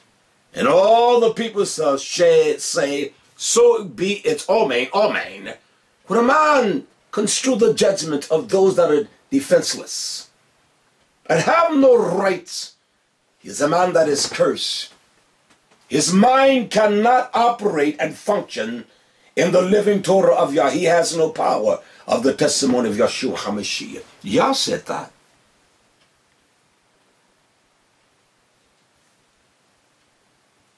Yah said it. You're in trouble. And that's a fact. You got to stand before Yah. You're wicked. Your damn Jesus may tell you that. The Torah doesn't. It doesn't. And there's a season that Yah says in the 7th year the Torah is to be read. Every 7th year. Well, the Torah should be read. And on the 7th day, the Shabbat, it calls a nation to bring the perfect gift unto Yah. So Moshe speaks by the stature of Yah, Devarim 31:10. And Moshe commanded them, saying, at the end of every 7 years, it is the appointed time of the year to release at Chag Sukkot, when all Yisrael is come to appear before Yahweh in the place which he has chosen. He said, and you shall read the Torah before all Yisrael in the Uzin. They should be able to hear. There should be one to read and to stand as the Koim. They should be able to hear. He tells us in Devarim 31:12, he said, gather the people together. Men, women, children, and your strangers. That's what it says. The Gilead. He gave us the classifications of who to gather. It's within your gates that they may hear. Why? That they may learn. And fear Yah your Abba, and observe to do all the words of this Torah. He said all. He did not say have a special reading for the children. He said bring them all together. You'll be surprised how children discern things.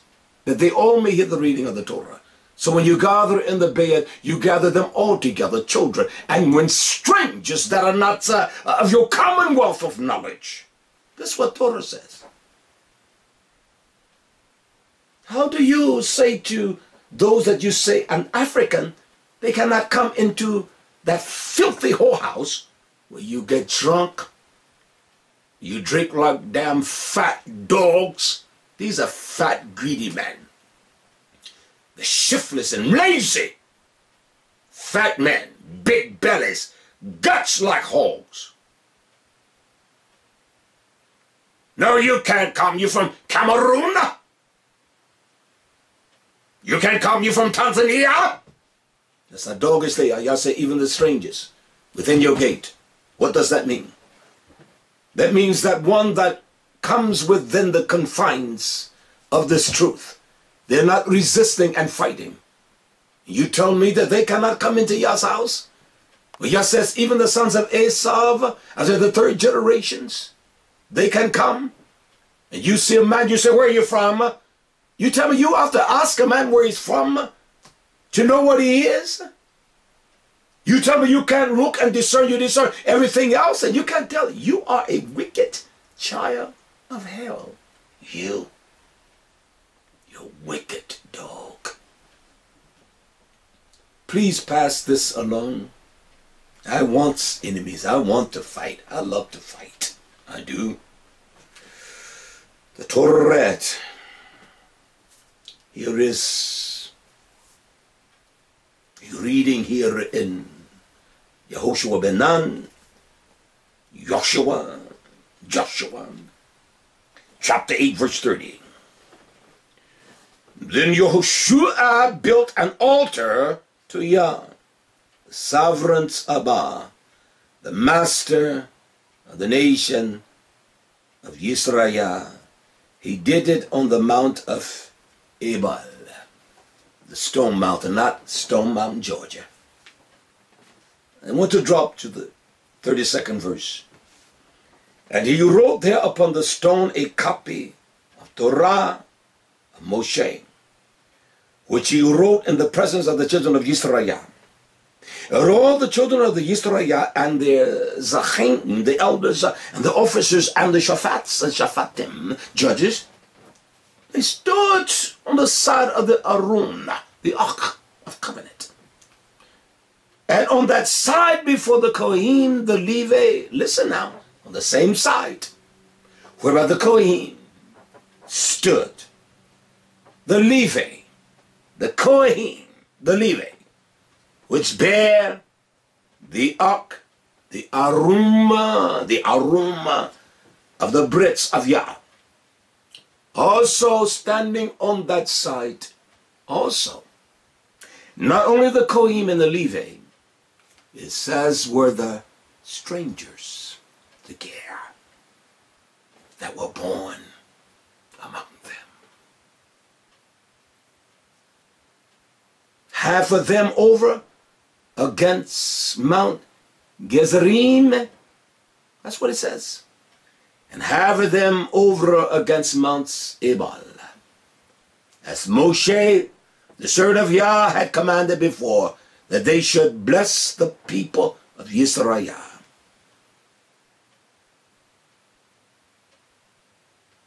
And afterwards he read the words of the Torah, the blessing and the cursing, according to all that is written in the book of Yah. Do you hear that? He read all the blessings and the curses. Were there strangers? Sure there were.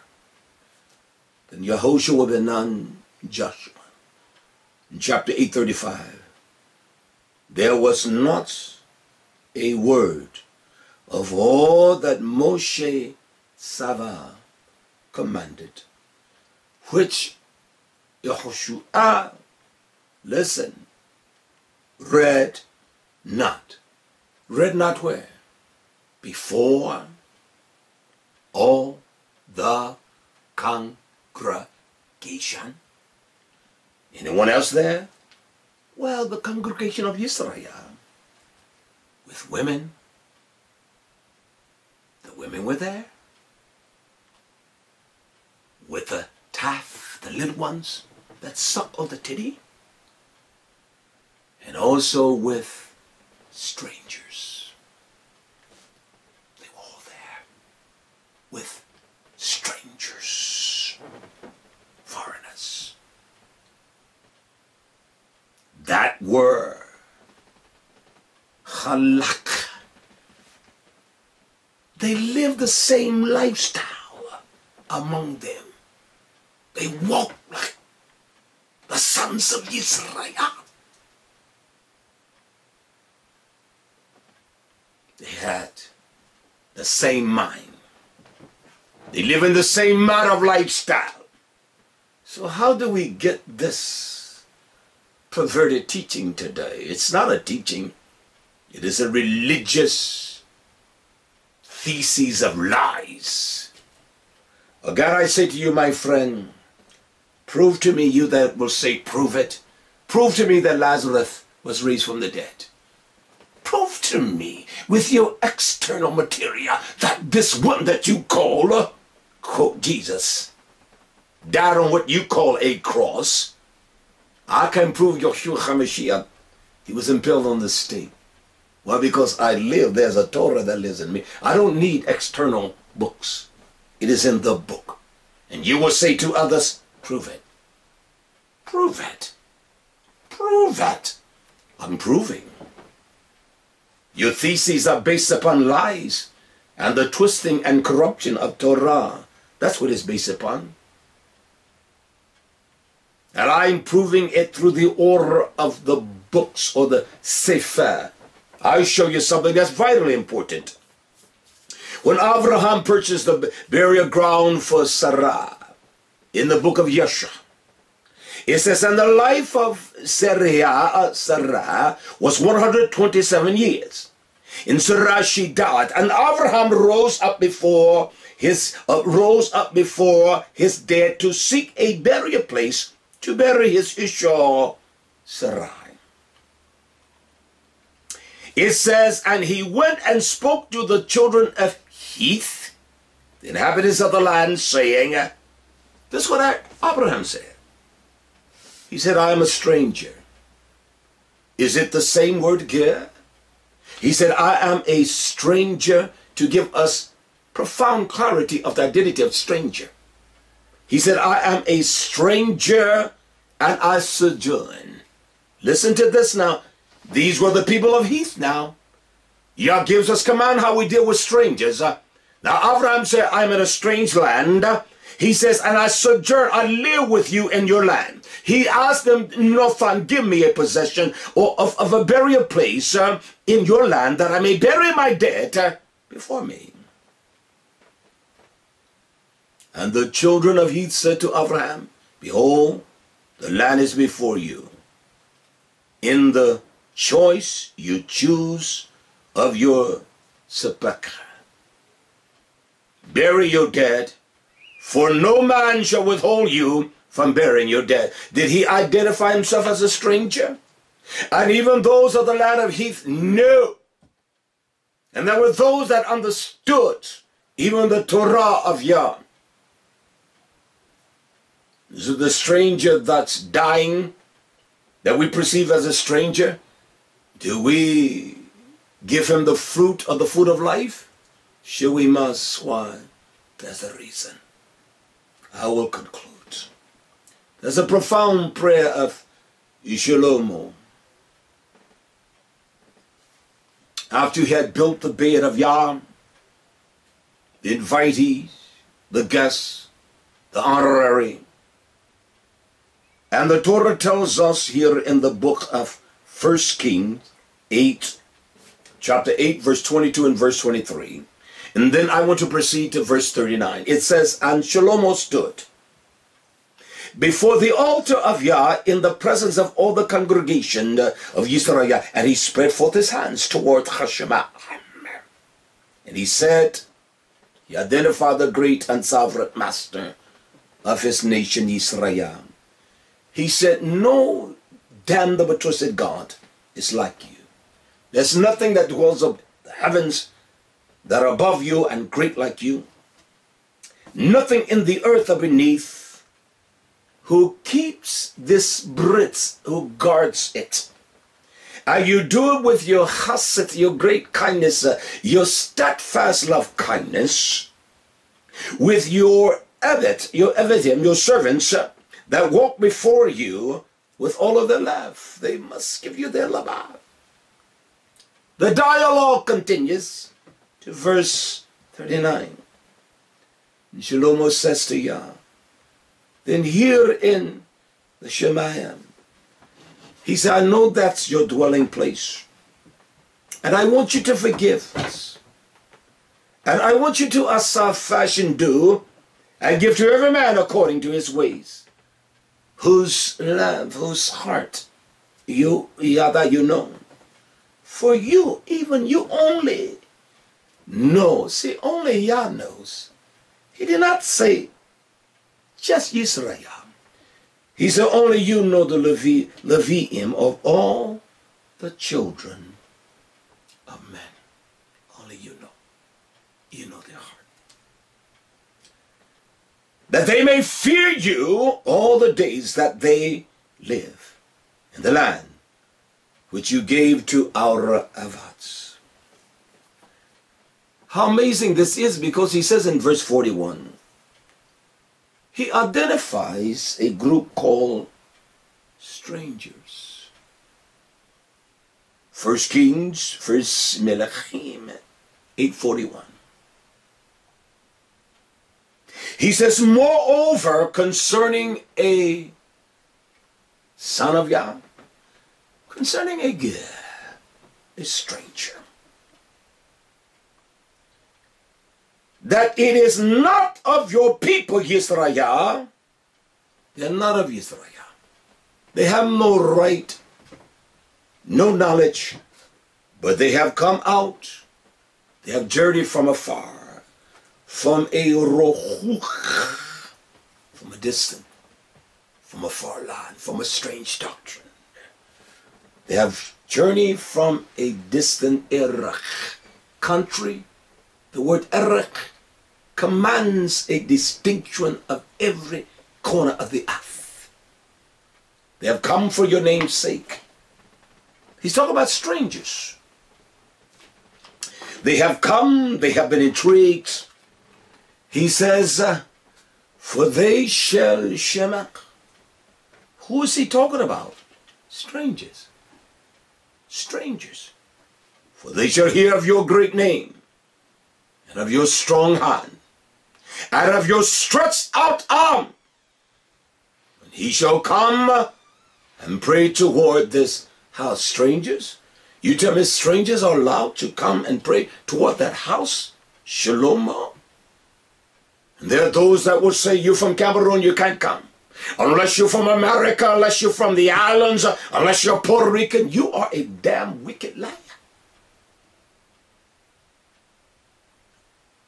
You all don't understand what I'm saying, but you will when I conclude. He says in verse 43, it is one thing that is consummate with the true name. It will draw his nation. So that's why strangers will come. You don't even know who they are. You don't know Israel. Prove that Yehuda is here in America. Prove that Levi is in Haiti. Prove to me that those that are Manasseh are the Cuban. Prove to me that God is the North American Indian. Prove it. With all of your superious evidence of books, prove it. You can't. You're a lawyer. And no lawyer has any inheritance in the kingdom. You are a flat out damn liar. Hallelujah. Well, there are those that will get upset with me. They're cowards and they will post things. And they don't understand that I have the ability to delete it, but I don't mind your criticism. I know who I am. You do too. That's why you will listen. Look at verse 43 of 1 Kings 8. Here in the heavens the Shemaim, your dwelling place, and do according to who? To all strangers. Do according to all strangers. Calls to you for. The stranger cries out. He said, do according to all strangers. Why, Yah? That all people, all people are nations. But the earth may know your name. Those that have journeyed from the far distant land, they hear your name and they cry out. And he says, when they pray in this place, when they come to Yah's bed, gather among the nation, and when they pray, do. So they will take it back to the distant land and say, he lives. He's the great Abba.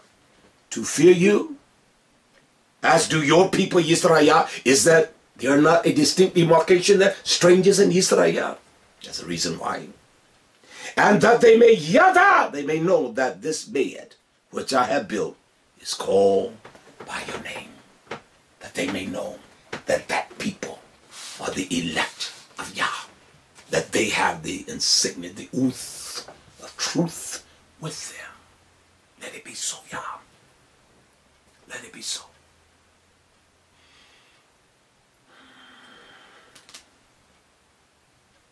Strangers, Esau, Edomites, and the strangers, who are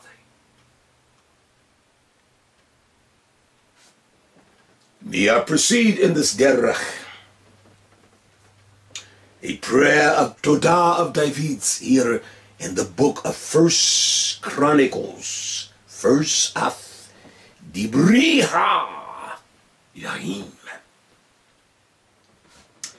It says in First Chronicles 29, verse 10, and because I want to expedite this process, I want to drop down to verse 15 after I read this. It says, wherefore David, he blessed Yah before all the congregation. And he says, Barach is you Yah. Blessed be Yah. Yah Arabah of Yisrael. Abba. Forever. Olam. Forever. Viat. He is our Abba forever. And then he integrates in this pala. He says here in verse 15, now does the word stranger identifies with his people? He said, for we were strangers before you. And we go, we journey, we dwell, remain in your Torah as well as all of our fathers. Our days on the earth as but a shadow. And without permanence, we're not going to be here forever. Again, even as Abraham in the land of Heath, he calls himself a stranger. David calls himself a stranger. A land of without inheritance. So is this, Yah identifies in this teaching, he identifies a nation Yisrael, he identifies strangers, he identifies widows, he identifies fatherless. Now there are those that would twist this. They're so conniving like Hashatan because they don't dwell in truth. We're going to continue. One of the most, or a Tehillim, a psalm that David reads for his own delight his heart. Psalms 146, verse 9. It says that Almighty Yahweh, He preserves the strangers. He preserved the strangers. Now we have seen in the process of this teaching that there's always a demarcation between the strangers and Yisrael. He preserved the strangers. He relieves the fatherless and the widows. But the way of the wicked, he turns upside down. He perverts the wicked. When men are wicked, he gives them perverted wisdom. It is sensual. It is earthly. They worship the creature more than the creator. There are those that call themselves Hebrews. As I said, I hear from all sides. I hear from those that are Mexicans say that, and I have in the past say that the Hebrews only Mexicans. I hear from the white boys. I hear from the black boys. I even hear from the Jewish boys. One called me one day and said, "We believe that you are Hebrew." I said, "I don't give a damn what you believe. I don't need your credentials to identify me. Listen to our Abba. He's precise. How sure you are? Well, I have a profound scripture here. The sins of his nation that has been the catalyst for the captivity or the ushabi of his people. And what nobody could speak it with the greatest of simplicity, like Zechariah. Zechariah chapter 7 verse 8. It says, "And the Torah, the word of Yah, came unto Zechariah, Zephaniah, saying," Yah says, this speaks Yah. He is the one of Sava, saying, he said, "I want you to execute true judgment. I want you to see things with true mishpat, with honesty." He said, "I want you to show the steadfast love, kindness, and it only comes through true judgment, and compassion," he said, "with every man to his brother." He identifies a class of people. He said, "And oppress not the widow, nor the fatherless." Again, he says, "Nor the stranger, nor the poor, lest none of your imagine evil against his brother in his heart." You should not do or create this kind of sin practice that has caused you to be bound, taken into captivity without any resolution at all, but by the hands of Yah. And he says unto Zechariah, but they refuse to hear, and they pull away their shoulder, and they stop their ears that they should not hear. Who? Well, the house of Ephraim, and also the house of Yehudah. Is that what the people are not doing today? Those that say the Americas here, America is the house of Yehudah, well then they have no fellowship with Ephraim. It's a separate house. Prove it. All I ask you to do is prove it. Prove it. Show me as you can prove other things by your historical references. Prove it. Send me the material. Send me the scholarship. You cannot. And you are a liar. And no lie is going to dwell in the presence of Yah. That's a fact. That's a fact. Hallelujah. That's just a fact. Can we deal for a moment here from the book of Bimitzbar Numbers?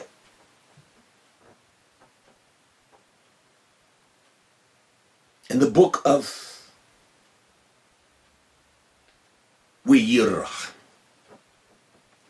In the book of Weirah. Leviticus. Hallelujah. Now there are things that Yah commands us not to allow the strangers to do, and they cannot participate. That's why we need discerning eyes and men that are careful, and those that are truly gifted of Yah. The book of Leviticus 22:10, Yah said, there shall be no stranger. He used the word zur. Strange women or prostitute or harlot. Those that are spiritually harlots and prostitute. You should not allow that woman's spirit of this Jesus lie to come in among the people and tell them that it's all right to use Jesus and every kind of damnable twisted rendition, trans-lie of the name of the son of Israel. Those that are the zur, they are enemies of Yah. That's why he said, there shall no stranger eat of the Kodesh things. Why? Because they have prostituted themselves. You don't let someone come that call upon the damn name of Jesus and have the Pesach with you. This is not a ger, but he says, and there shall no zur, no stranger, and strange woman, those that have prostituted themselves, those that are harlots and foreigners of Yah's truth, the enemies of Yah, those that are profane, they shall not eat the Kodesh things. He says also, and a sojourner, who is this? A to shop. Those that are temporary. Those that are mere lodgers. They're aliens. They are strangers to you. The Kohen or an hired servant shall not eat of the Kodesh things. And so the definitives of the words in our forefathers' language, they have a vast difference. The meanings are distinctly different. And identity, just like we say the word to, T-O, T-double-O, and also T-double-O and T-O-O. They're vastly different. Listen to this in Leviticus 22:10. But if the Kohen buys another person a nephesh with his money, he may eat of it. If he buys someone. If he buys another individual, he may eat of it. And he that is born in his house, they shall eat of the pure thing. They shall eat of the Torah. In essence, you have a stranger that has worked for you for years, and in that house, they're born those. Yah says they can eat of the clean things. They can consume the living body of Yahshua. If the Kohan's daughter be married to a stranger, she may not eat of any offering.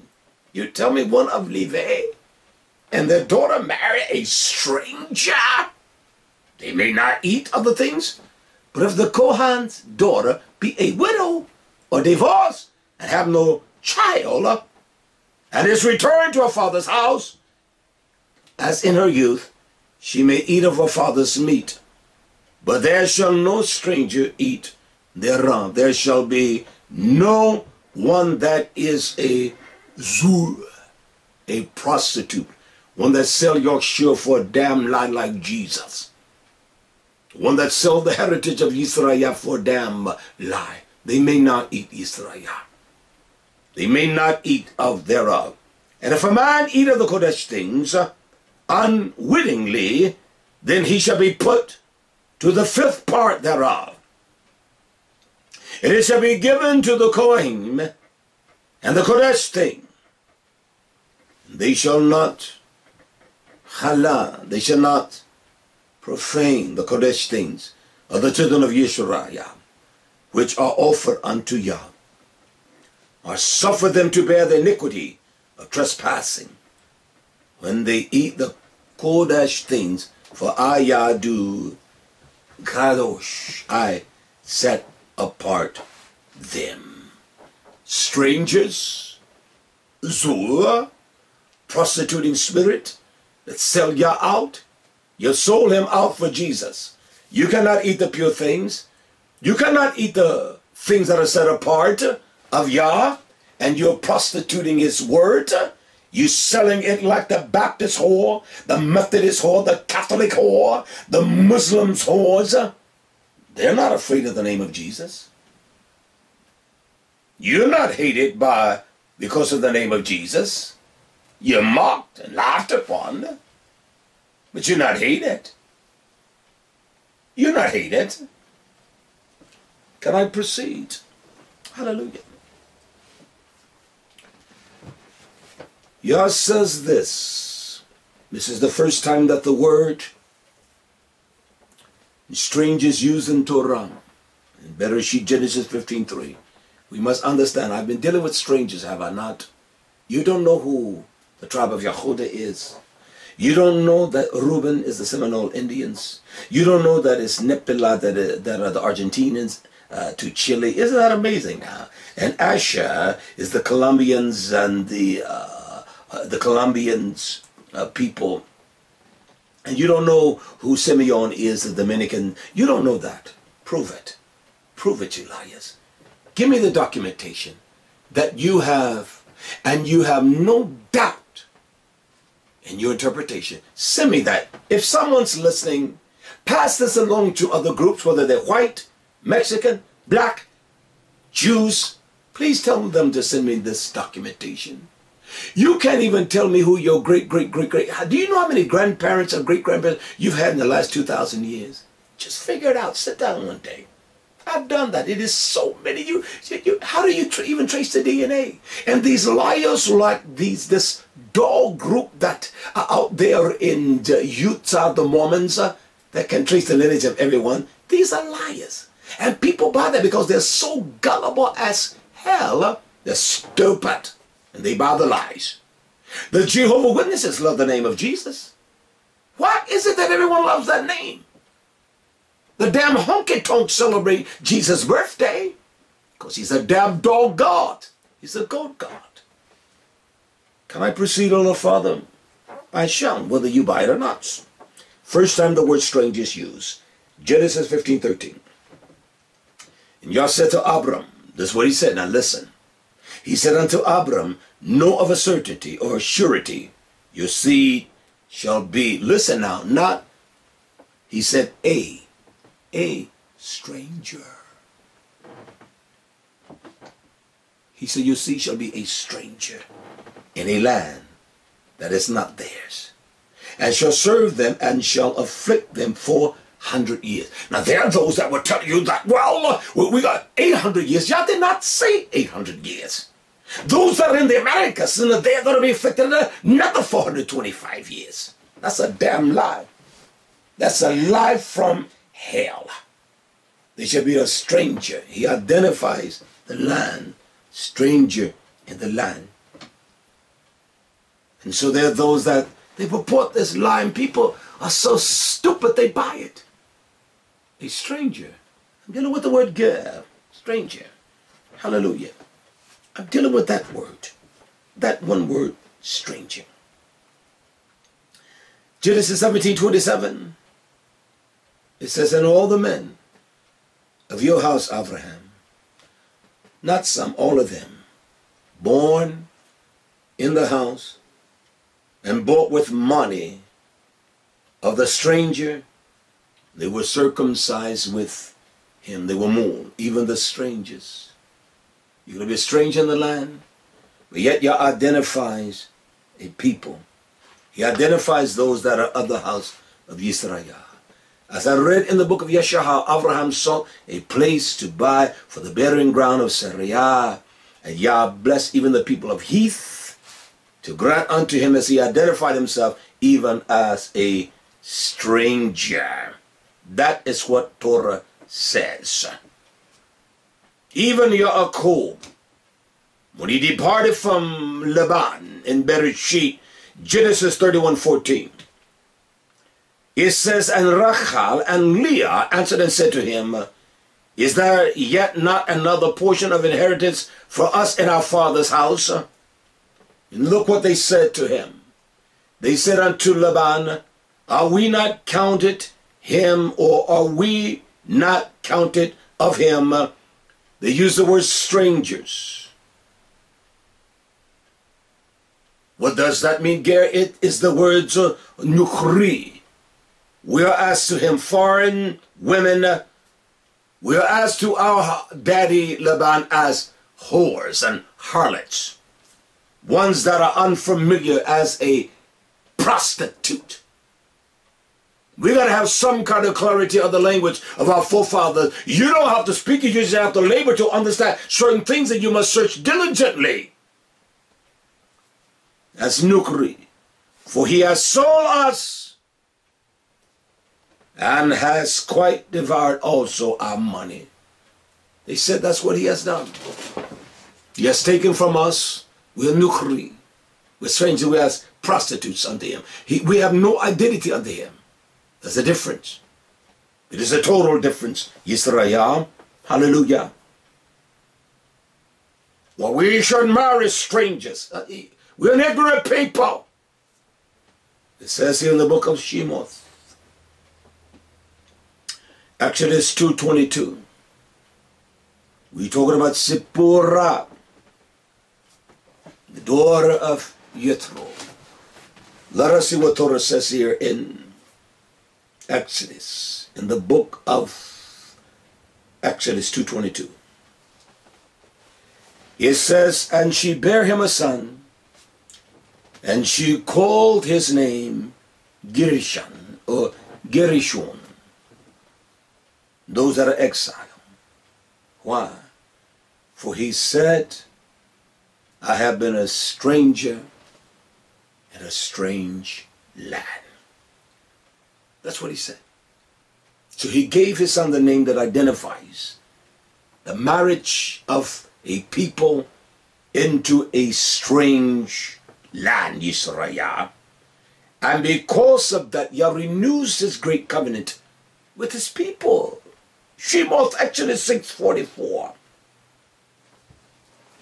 Yah says, and I have also established my Brits, my covenant with them, to give them the land of Canaan. See, not only that little strip of land, where's the land of Canaan? I will teach that soon.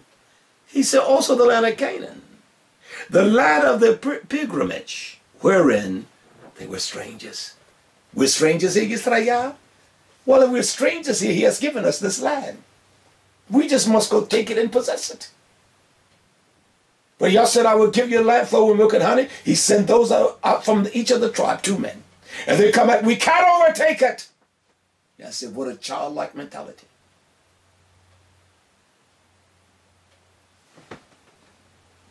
Strangers, the gear, strangers of Yah. Those that have no inheritance right.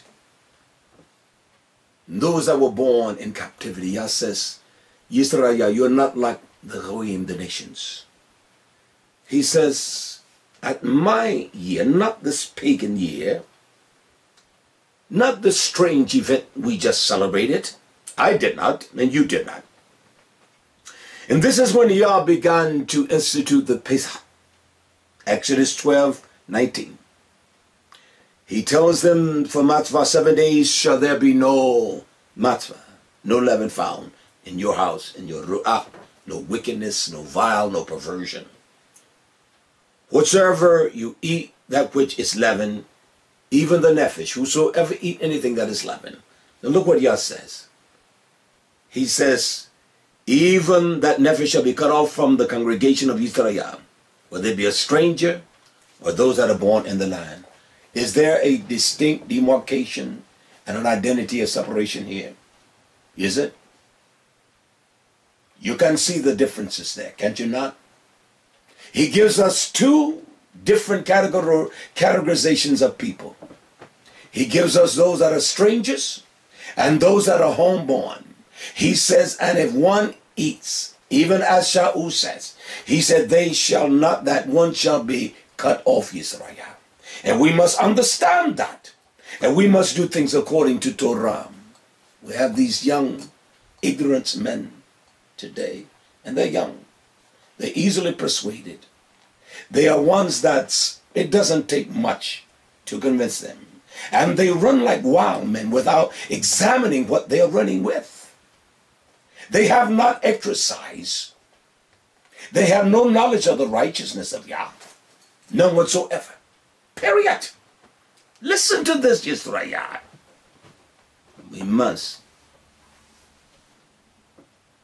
must understand what Torah says. We must. In Exodus 12:47, 48. I've read this, but it says, and the stranger that sojourns, that lives with you, that core with you, shall keep the Pesach of Yah. It tells us that all the males shall be moved, and let him come near, and they shall keep it, and shall be as one that is born in the land. Is that, or is there great clarity to that? Is there confusion in just what I read? There's no confusion. It is easy to be understood. Why? Because in the 49th verse of the same chapter, one Torah shall be for him that is homeborn. One Torah shall be for him that is Ezra, those that are homeborn native, those that have come out of the soul, out of the mindset of Joshua, and to the stranger that live among you, that lives among, that sojourn, that lives among you. No different than the Shabbat, as Yah speaks in Exodus 20:10. But the 7th day is the Shabbat to Yah, your Abba, and you shall not do any work, your sons, your daughters, your men servants, your maid servants, nor your cattle, nor your strangers. You have those that are Jews who will work people on the Shabbat. These are liars, Israel. There are those that say, those in America are the real Jews. Well, I'm not a Jew. Jews are liars. There is no word as a Jew. How are you going to say Jew? Yehuda? There's no Jew. Hallelujah. Yah gives us wisdom as how we should conduct ourselves in the land of Canaan. Exodus 22, verse 21. Now this is what this deals with. In the land of Canaan, Exodus 22, verse 21. Yah says, you shall neither yamnach, you shall not oppress. You shall not treat wrong, Yisrael. You shall not maltreat. He said, a stranger, there's a reason why you cannot, you don't know who Yisrael is. You don't know because of the pigmentation of the skin. That's a lie. You don't know. He said, you don't mistreat a stranger. He says, nor do you lochatz him, for you were strangers in the land of Israel. Why are there so many verses on dealing with strangers in the book? Preponderance of it. You know, identify the people that have been integrated into the world's activity of mankind. That's wrong. Those that despise those they call Africans stinking and dirty. Well, hell, my friend, you that are big and fat, you're stinking too. Dirty, stinking Africans. Dirty white boys. I defend truth. And these big, fat buffaloes, pigs they look like, big, fat, funky people. I've seen them disregard people. Stinking Africans. Dirty Africans. I've seen it too many times. And they're the ones stinking. 100 degrees with all this hot gab on. The gab is hot. And they disregard. Yah said you don't vex. You don't treat a stranger wrong. You don't know who you're dealing with. Well, we are Yahuwah here. You're a liar. You don't know. Send me the documentation. All I want you to do is prove that to me. You say you prove that this land is Mizraim, Egypt, for another 40 years captivity. Prove to me, please. Prove to me with your documentation. Don't tell me about the books that you have read, Babylon, Timbuktu. Don't give me that. Prove to me. Prove. Now, those by their own persuasion, they can qualify and qualify anything they want to.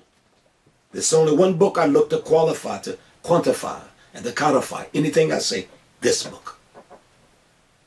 And I must understand the language of my forefathers to understand words and their meanings. And I proceed. You don't vex a stranger because we were strangers at one time. The 23rd chapter of Exodus, verse 9. Again, Yah says, you should not oppress a stranger, for you know the nephesh of a stranger. How do you oppress one? How do you say to the Africans, you dirty, smelly Africans? How do you say, look at them pig white folks, and look at them pig Mexicans, and look at them pig black folks? If you say you are the true house of Israel, knowing that you are a stranger, you understand that. You people in great bondage, understanding the oppression and the deprivation and the depraved mind of those that oppress them. How do you say to another, you're wicked? Yah says you don't oppress the nephesh of a stranger. Seeing you were strangers in the land of Mizraim, and they oppress you. And you cried out, and Yah heard your cries. Something is wrong with these damnable lies that these men are purporting. In every city you find them. On every street corner, yelling and hollering. You don't even cast a purse of Yah before the swine to give that which is kadosh to the door. And these people, you know, they disregard what he commanded us to do. There's only one command for us to do. And it's found in Gilead, chapter 14, verse 7. That's what we need to do. Yah's going to save his people. He's going to save his whole house, Yisrael. Can I proceed further in this? Hallelujah, hallelujah. There are those that call themselves Jews, and they will, that own the cattle markets of the world. Cows and hogs die, and they still sell it to the people. But this is what the Torah said, and yet they say they're Torah people. And these are the renowned men among the synagogues of hell, among their Knesset, their wicked assemblies. The Torah says in Leviticus, he says, and whatsoever man therefore of the house of Yisrael, or a stranger, see even a stranger that lives among you, that eats any manner of blood, I will even set my face against the nephesh, and that eats the blood, and will cut him off from among the people. This is what Yah says. This is what Yah says. There are those that the beasts die of themselves, and they will still sell that to the market of the people. Well, we're Jews, so we don't eat it. We sell it to strangers. It's all right to give it to the Goyim. Listen, Yisrael. Leviticus 18:26. Yah says, you shall therefore keep my statutes and my judgments. You shall not commit any of the abominations that I have named, neither any of your nation. He's talking about Yisrael. You don't do that which is unseemly and wrong before Yah. He said, nor any stranger that sojourn among you. Even the strangers among you cannot. No, our judgment is pure. You cannot do that. Why? I will give us the resolution. I said this is a lengthy message. My body is feeling the effects of it. Some 2 hours. But I want to do this in the entirety here, Yisrael. You can sit on the Shabbat and listen to this. We will play it. You can download it. Pass it out to friends. Let them hear this. Even my enemies, that's all right. Those that call themselves Hebrews, they don't care for me. I had a letter from one to write me and say, the Hebrew group said they don't like you. I understand that. I'm not offended. I don't like myself at times. Hallelujah. Torah is of great compassion.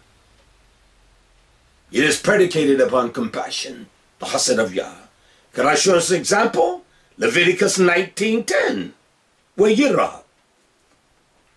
Yah says, and when you shall not glean, and you shall not glean your vineyard, neither shall you gather every grape of your vineyard.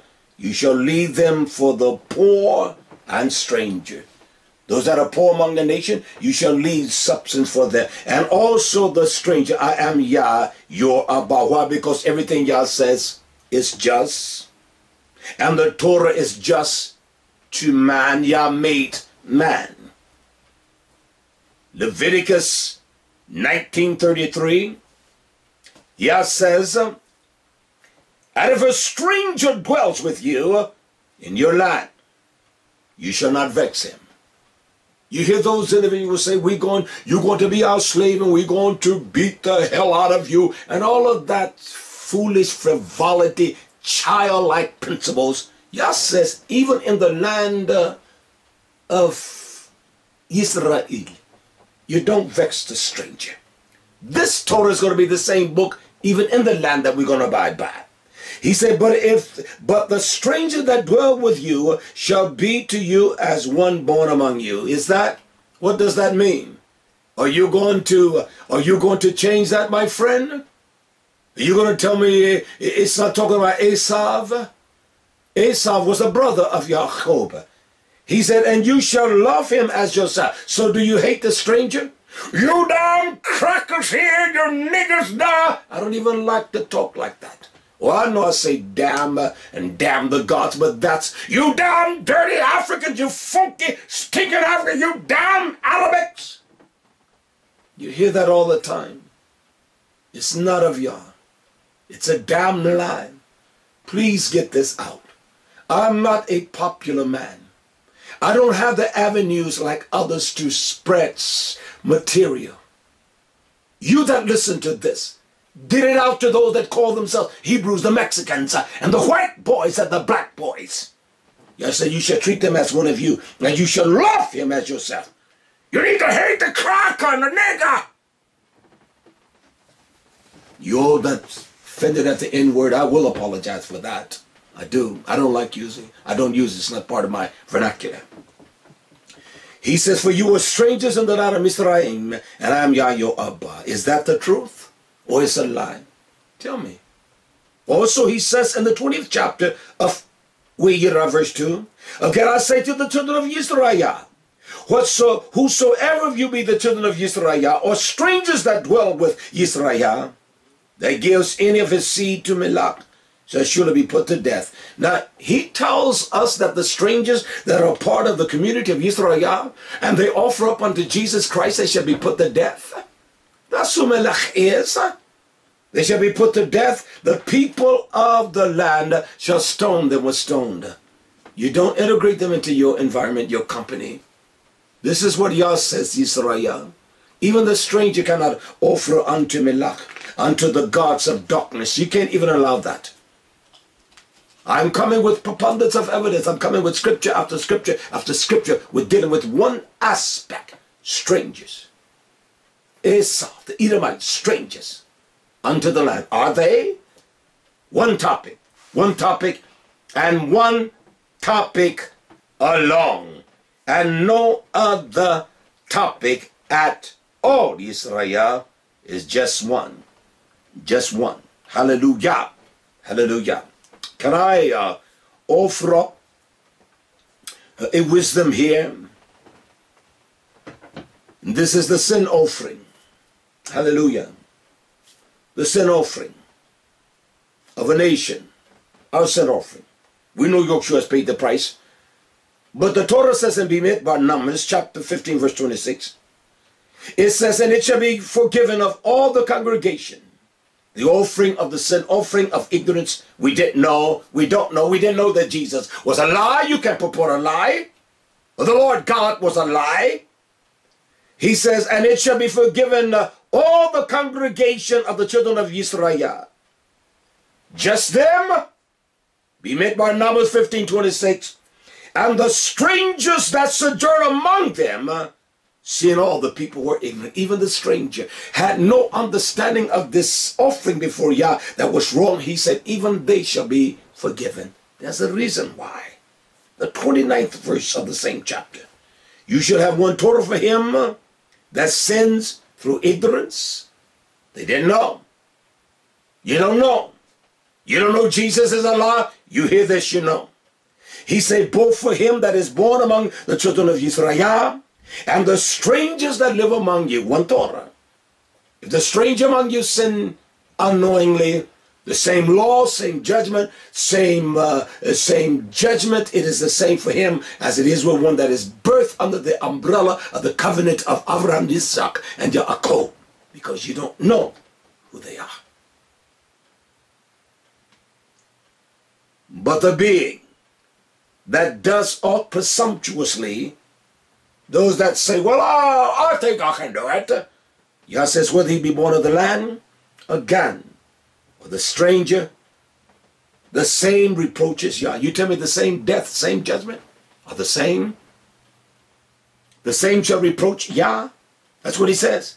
and that nephesh shall be cut off from among the people. You tell me you just cut the stranger off? Y'all say you cut them both off. They both shall be down. Why? Because he has despised the word of Yah and has broken the commandments of Yah, the mitzvah. And that nephesh shall utterly be cut off. His iniquity shall be upon him. Y'all say cut them off. Stranger, homeborn, is his law just? So how can you say to the African, you're a dirty, stinking African? How can you say to others that whose skin complexion is different than yours, that you are a dirty pig? How is that? When Yah commands you not to. These simple minds are easily persuaded. It doesn't take much, and that's the truth. The offering, the cleansing, one of the most profound things among our nation was the burnt offering or the red heifer, wasn't it? Can I show us something? You're reading, but you're not studying. It says here in Bimidbar, Numbers chapter 19, verse 10. And he that gathereth the ashes of the heifer shall wash his clothes. He shall be unclean until the evening. And it shall be to the children of Israel and to the stranger as well that dwells among them for a statute forever. That's what the Torah says, my friend. Those that touch those things that are not commanded by Yah, that we ought not to touch, there's a process of cleansing. It is only through the very process of the washing of the dam of Yahshua HaMashiach. Yah says the same Torah, same structure for stranger and those that are homeborn. He goes on to say, listen, a place of refuge. Yah names, and he gives the people, there were 6 cities. Was it just for the Hebrews? The just of Yah's Torah. Bimidbar, Numbers 35:15. Yah says these 6 cities shall be a refuge. For who? Both for the children of Israel and for the stranger. You tell me a stranger kills a Hebrew? And those that sojourn or Toshab, and those that sojourn, they're distinguished. There's a distinguish between them and the citizen. Again, Numbers 35:15. The 6 cities shall be a refuge, both for the children of Israel, comma. This is a compound statement. And for the stranger, comma, and identify the state of the people that sojourn among them. That everyone that kills any person unawarely, they may flee there. So if a stranger kills a Hebrew unawarely, he may flee to that city. If a stranger does offense against Israel, he may flee into the city. What city? We are the cities of Yah. We are the light that sit upon the earth. Our light cannot be hid. When the salt has no flavoring, it is stuff for nothing. It is best to be thrown out and trodden underfoot. We are a city. So even strangers that have done something unjustly, with injustice, without knowledge, they flee to us and ask Israel, those that have the light of the power of the testimony of Yeshua, and they can find refuge. That's what this is saying. Exactly what it is saying. They do something without the knowledge of that matter. They have a place to flee. They have a place to run to. They have someone that they can talk to and be guided by and understand what Yah commands and what he forbids. They can know that without a shadow of a doubt. Hallelujah.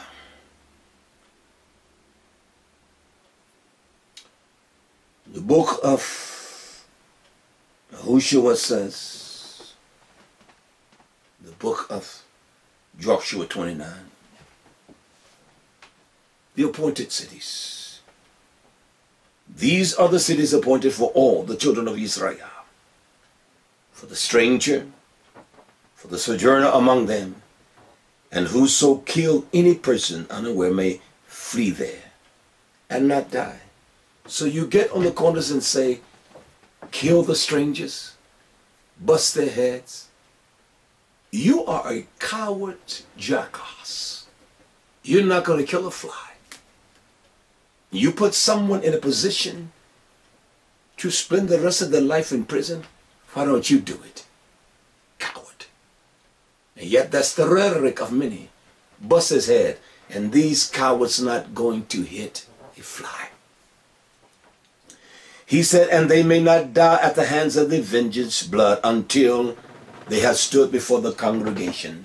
So how will the congregation judge one? When one stands before the congregation, is it done with partiality or impartial judgment? No, it's done by the way Yah commands. This is Torah. This is the book. This is not the speculation of Raah Dawid Yisrael. I like my Hebrew name. Even on my driver's license, I tried to get them to put Hebrew there, but they, in this state, we don't do that. Listen to this. This when Yah came to Abraham in a dream, Abram in the book of Jubilee, chapter 14:13. You know the details of this. It says in the book of Jubilee, chapter 14, verse 13. This is what the Torah says. And it came to pass when the sun had set that at an ecstasy fell upon Abram, and he was surprised. A horror of great Choshech darkness fell upon him. And it was commanded, said unto Abram, know of a surety that your seed shall be strangers. We forget the most important thing, his seed shall be stranger. So to those that have developed their own concept of what is truth, they see others that they believe are outside of the realm of their identity. They call them strangers or Goyim. Yah says you're going to be strangers in a land that is not theirs. And they shall bring them into bondage and afflict them 400 years. He did not say anything about 800 years. And again you shall be brought. We are all brought into the Mizraim or into the Coptic of all. We're so religious. The people of the hue of skin complexion, they're so religious. It is what they. That's why you got Baptists, you got Methodists. That's why you got all of that. And that's what the Torah says. That's what the Torah says. It's the law of Yah's Torah truth. Now, I like this incident in the book of Ruth. Ruth chapter 2, verse 10. With Boaz and Ruth. And when she began to glean from his fields, when he approached, she fell on her face and bowed herself to the ground and said to him, why have I found favor in your eyes? He was willing to pay the price for her. He was not the kinsman next in line for her. That you should take knowledge of me, seeing I'm a stranger, seeing I am a nukri, I'm unfamiliar, I'm unknown of you. We have no connections at all. We don't even know each other, but yet I am a stranger to you. Why would you even take knowledge of me? Why would you even show me any kind of regards? Why? Who are the blessings of Yah? Created for and given to. The prophet Yeshaya, Isaiah, he gives us a tremendous regard in that we are commanded to keep the precepts of Yah. And what that will produce in Isaiah 56:3. He says, neither let the sons of strangers. He uses the word nechar.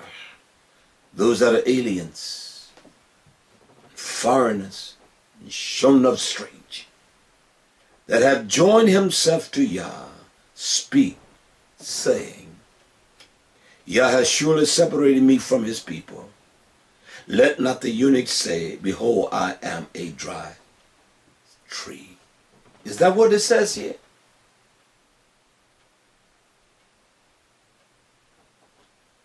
That's exactly what it says, Yisrael. And then I drop down to verse 6 of the same chapter. Also the sons of the stranger that joined themselves to Yah to serve him. Strangers serving Yah? A dirty black stinking African? A dirty white boy, a dirty Jew boy, a dirty Arabic? And also the sons of stranger that joined themselves to Yah to serve him and to love the name of Yah.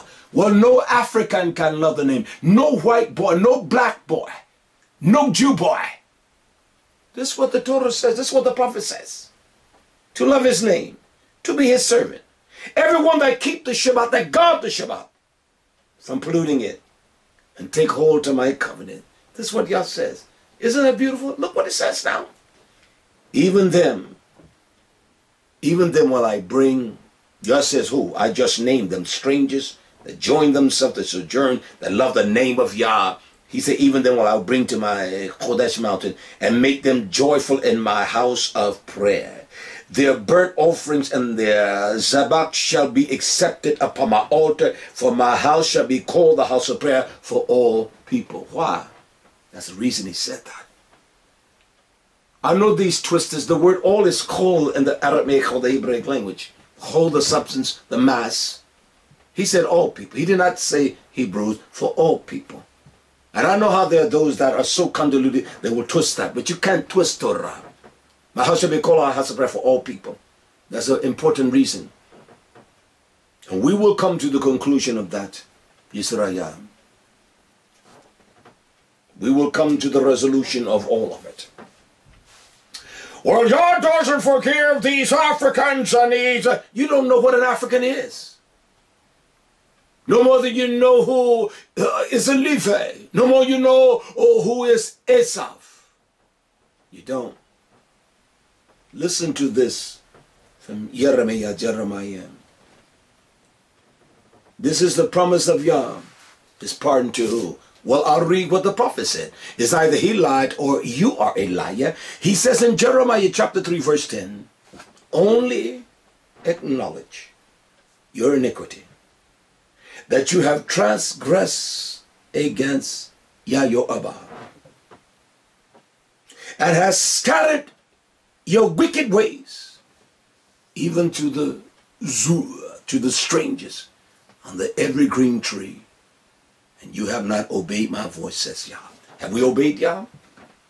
Have we scattered our ways, even to the strangers, those that are unfamiliar with Israel? Those that are in countries that are unfamiliar. His people, he scattered them. He scattered them. If you want to understand what scattering is, do me a favor. You got a little money, plow up a piece of ground. It doesn't take much, a raised bed. And you get seeds of the one family, what they call brassica, a brassica. And that's cabbages, broccoli, cauliflower. You take a little handful, not a handful, but 12 seeds of each one of those and get 12 different kinds. And put them in your hand and close your hand. And then you got soil, or even in your house, in carpet, plush carpet. Make sure they don't work out of carpet. And they all are the same color. They're black. They're all dark. And you scatter them. Go find the seeds and tell me which one is the broccoli seed.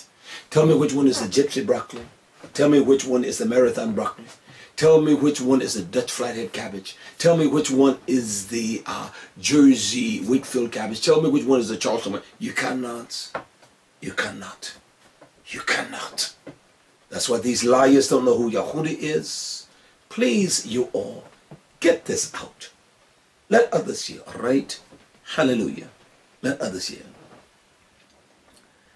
Yah says to us, the prophet speaks the same thing, Jeremiah, as even Moshe speaks.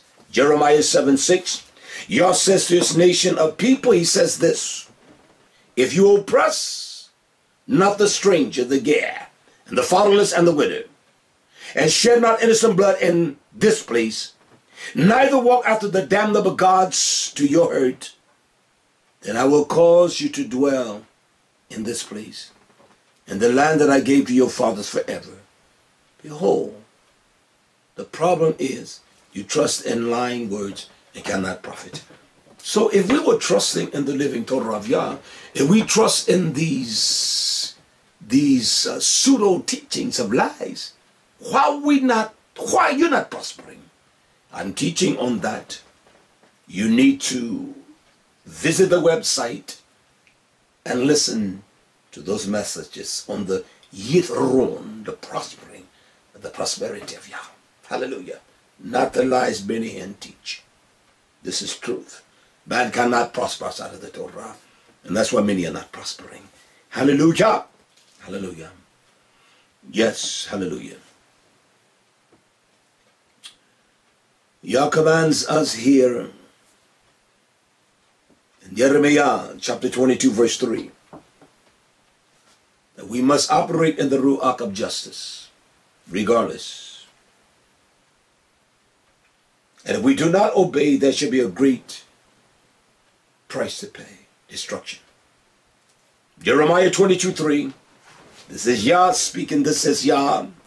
He said, I want you to execute judgment and sadiq, righteousness, and deliver the spoils out of the hands of the oppressor. You do that. That's how you deliver the spoils out of the hands of the oppressor. That you judgment and righteousness. He says, and do not go and do no wrong. Do no wrong against the stinking Africans, the dirty black boys, the stinking white boys. Do none. He says, and do no violence. Do no violence unto the stranger. So you're telling someone to bust the head of those that you call strangers? Yah says, do no violence unto the stranger, the fatherless nor the widow, neither shed innocent blood in this place, in the place whereby you have been set apart to honor him. That's what Yah says. So you're telling people to bust the heads of strangers? How would you do it? You do it. You don't have the wherewithal to do it.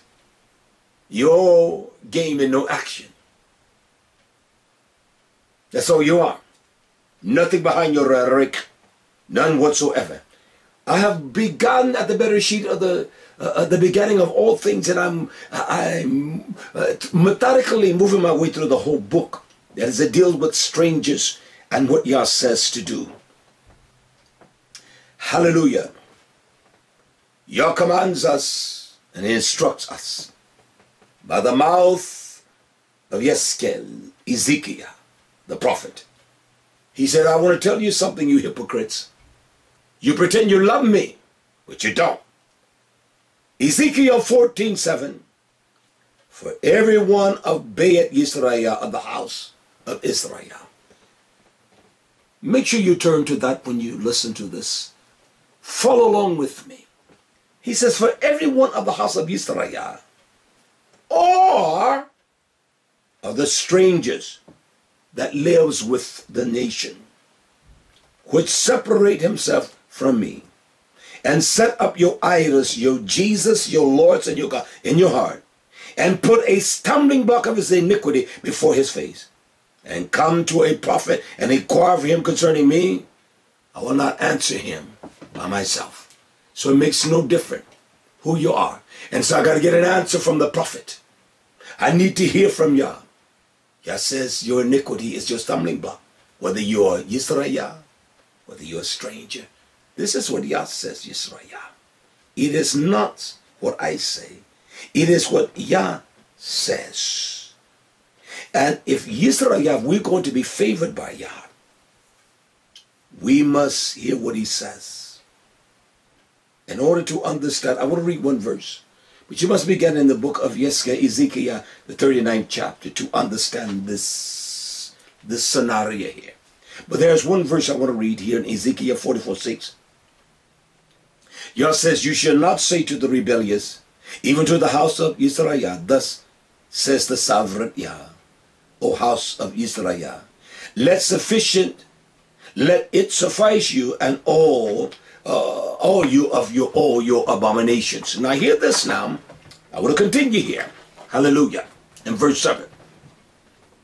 Yah says, in that you have brought into my kadosh place strangers, uncircumcised in heart, uncircumcised in flesh, to be in my sanctuary, to pollute it, even my house.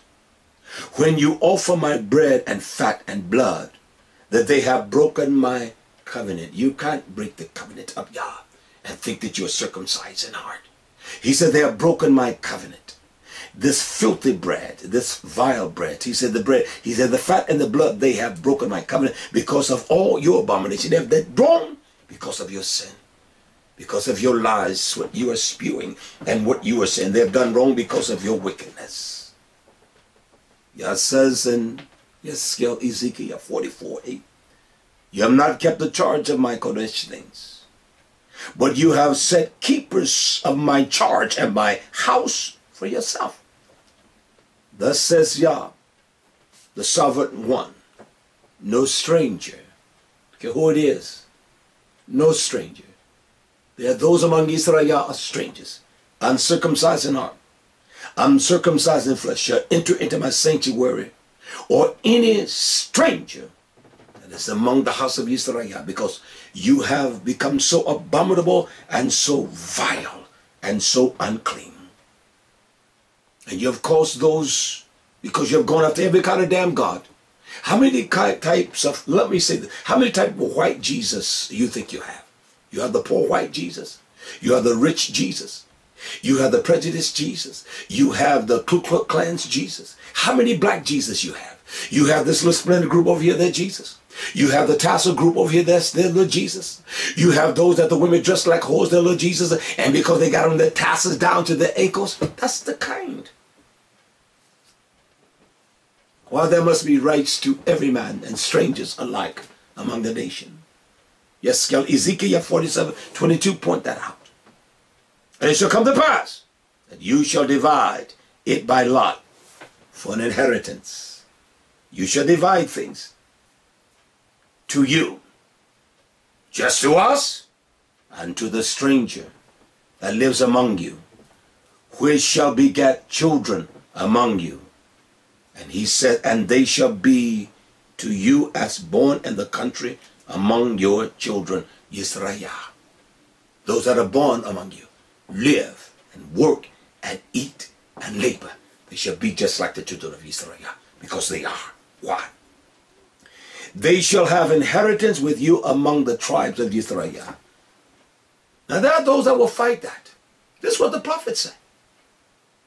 And what many of these men will do, they will try to steer you into their little ways that they have practiced for years. And I watch sometimes, I don't pay much attention to it, but it's easily to defend what is truth and right. It's easy. Verse 23, and it shall come to pass that in what tribe, the 12 tribes, isn't it? In what tribe the stranger live with, there shall you give him his inheritance, says Yah. That's profound there. How do you explain that? House of Judah, Levi. How do you explain that, Gad?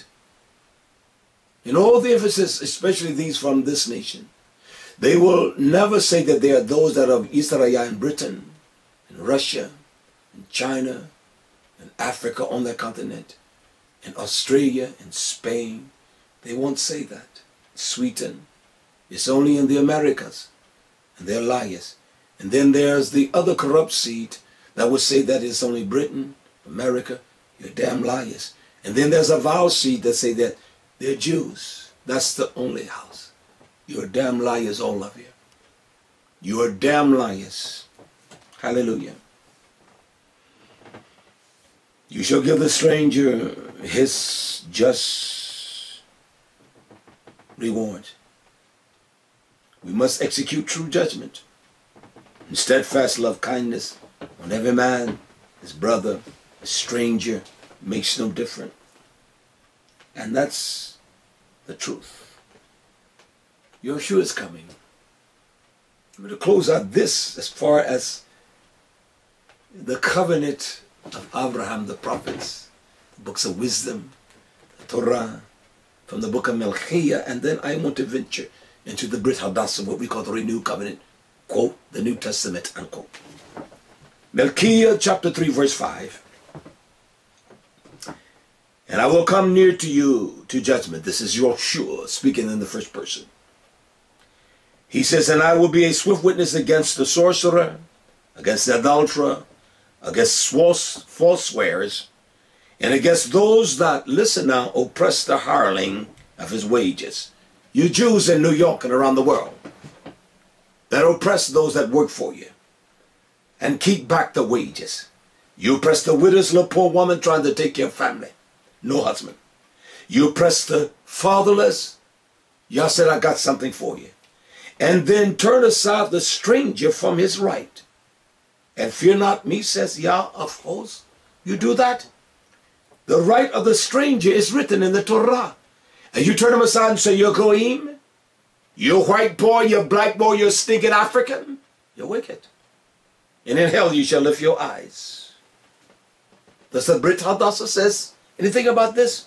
Moving quickly. The Torah says here, Matithia 25:35. Hallelujah. 25:35. Yeshua says, for I was hungry, and you gave me meat. I was thirsty, you gave me drink.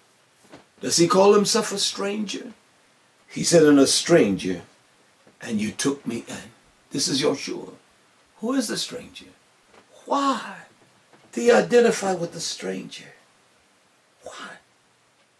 He goes on to say in the 38th verse of the same chapter, you say, when did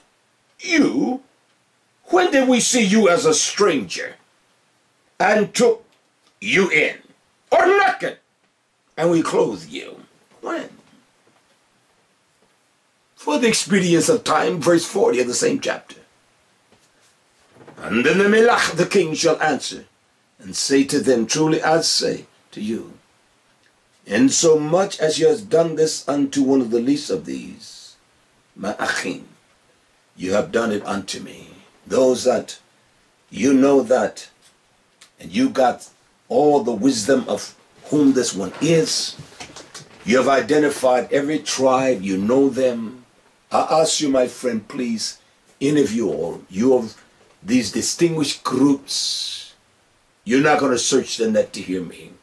Someone passing along say, please, hear this crazy man, Raah, down there, a southern boy, Jefferson, South Carolina. Send me your documentation, please, on the identity of every tribe. Send me your distinguished map and routing of how they were separated within the boats, and all Yehuda came here, or 99% of them, all Levi and Haiti. Can you do that for me? I would appreciate any of y'all doing that for me. And if you got some DNA analogy, I'll take that too. Because you are the ones that say you must prove all things. You haven't proven a damn thing. And you white boys, I want you to do the same. And of course you Mexican boys, you all do the same thing. Hallelujah. The great confrontation with Yeshua and Pilate here. May I read? Can I? Oh, I shall. It says in the book of Matithia 27:7. And they took counsel and brought with them the potter's field. That's what they did with the 30 shekels. For what? To bury strangers in. Were these strangers of the Commonwealth? These Hebrews without identity. You don't know the identity of the Hebrews. You don't know them by your calculation. Well, they bear strangers. Well, there is a profound incident where one of you all that loves to prove things, prove this to me. It says in Luke 17:18, as Joshua cleansed the 10 that were of leprosy, the 10 tribes of Israel, they were not found that returned to give honor and praise to him, save this one stranger. Who is the stranger? Do you know with absolute Esau? Who is the stranger? But there was only one stranger. Just even the word stranger, S-T-R-A-N-G-E-R, I've used that throughout this teaching. I have not conformed Torah to fit what I would teach. I have pronounced this word in every verse I've read. No one but a stranger. Oh. Even when Joshua appeared unto his Talmudim in Emmaus. Let me read Lucas 24:18. It says, and one of them, whose name was Cleophas, answered and said to him, are you only a stranger in Jerusalem, that has not known the things which have come to pass in these 3 days? Now he's talking to Joshua. He didn't know him. One of the Commonwealth. But you gonna tell me who? Those that are not and those are? You're a liar. You're a filthy liar. Shaul gives us an account here in Athens, in the book of Maaseh, Shilishim, Acts 17:19. It says, and they took Shaul, and they brought him to Agrippas, saying, may we know this new doctrine, wherefore you speak it.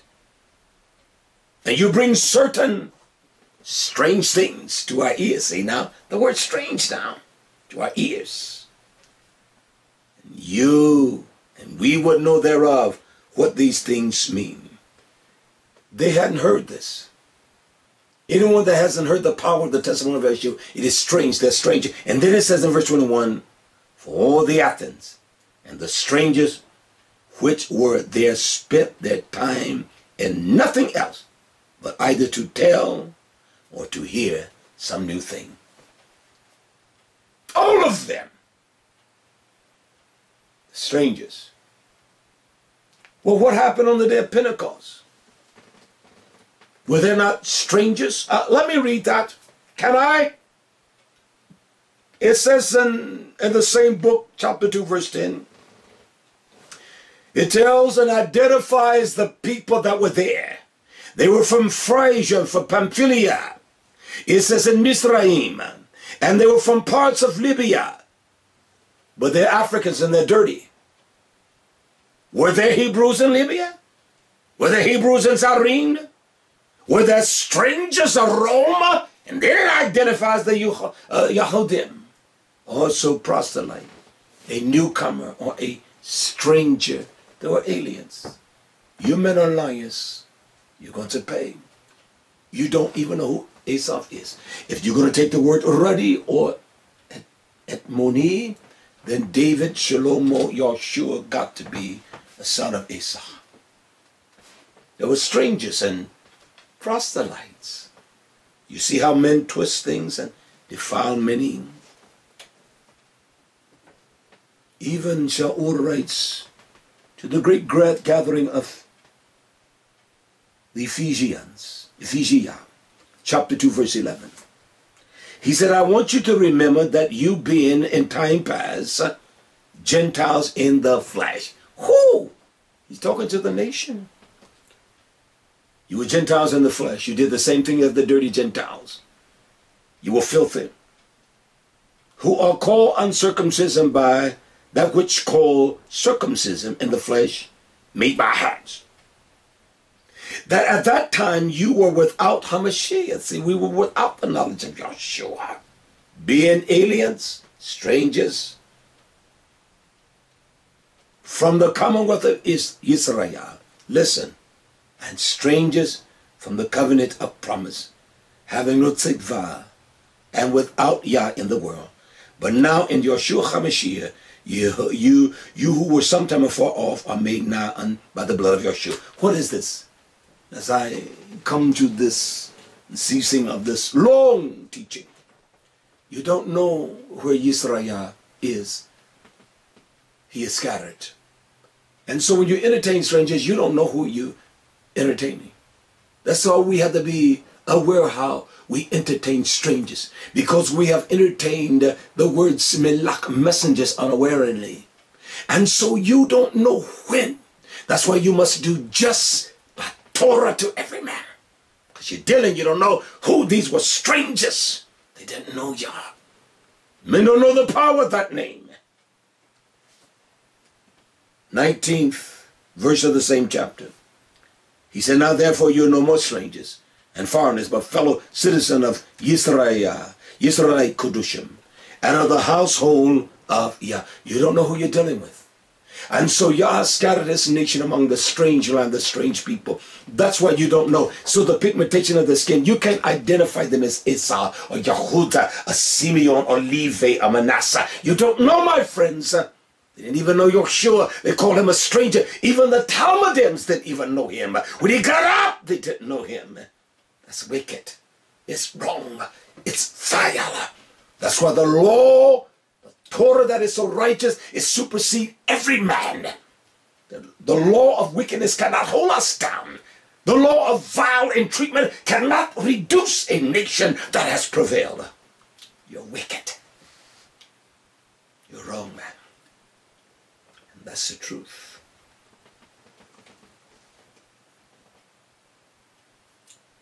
So Paul writes unto Timothy with the profound directive to give him understanding of much. And he speaks to him as how we entreat the poor, those. Same rule of Sadiq throughout what I've read. 1 Timothy chapter 5 verse 9. He says, let not the widow be taken into the number under 60 years, having been the wife of one man. He said, woman that is well reported of for tough work. Now this is her. She have brought up children. Hell, the women today that what are they thinking about some sexual drive? Listen to this. She have brought up children. And it said, if she has large strangers. What stranger? So you say, now if this word stranger only deals with Yisrael, then why is there a distinct demarcation between those that are homeborn and stranger? Answer that. Those that have large strangers, if she has washed the feet of the Yisraelite Kedushim, he talks about the strangers and those of the house. If she have relieved the afflicted, if she has diligently followed every mitzvah, the works what Torah commands. What? Who are the strangers? Why must we entreat the stranger? Wash the feet of the stranger. Because you're washing the feet of Israel. You don't have the clarity to identify nothing. They didn't have the clarity to identify Yeshua. This generation didn't even have the clarity to identify a prophet. That's why you got so many self-made ones.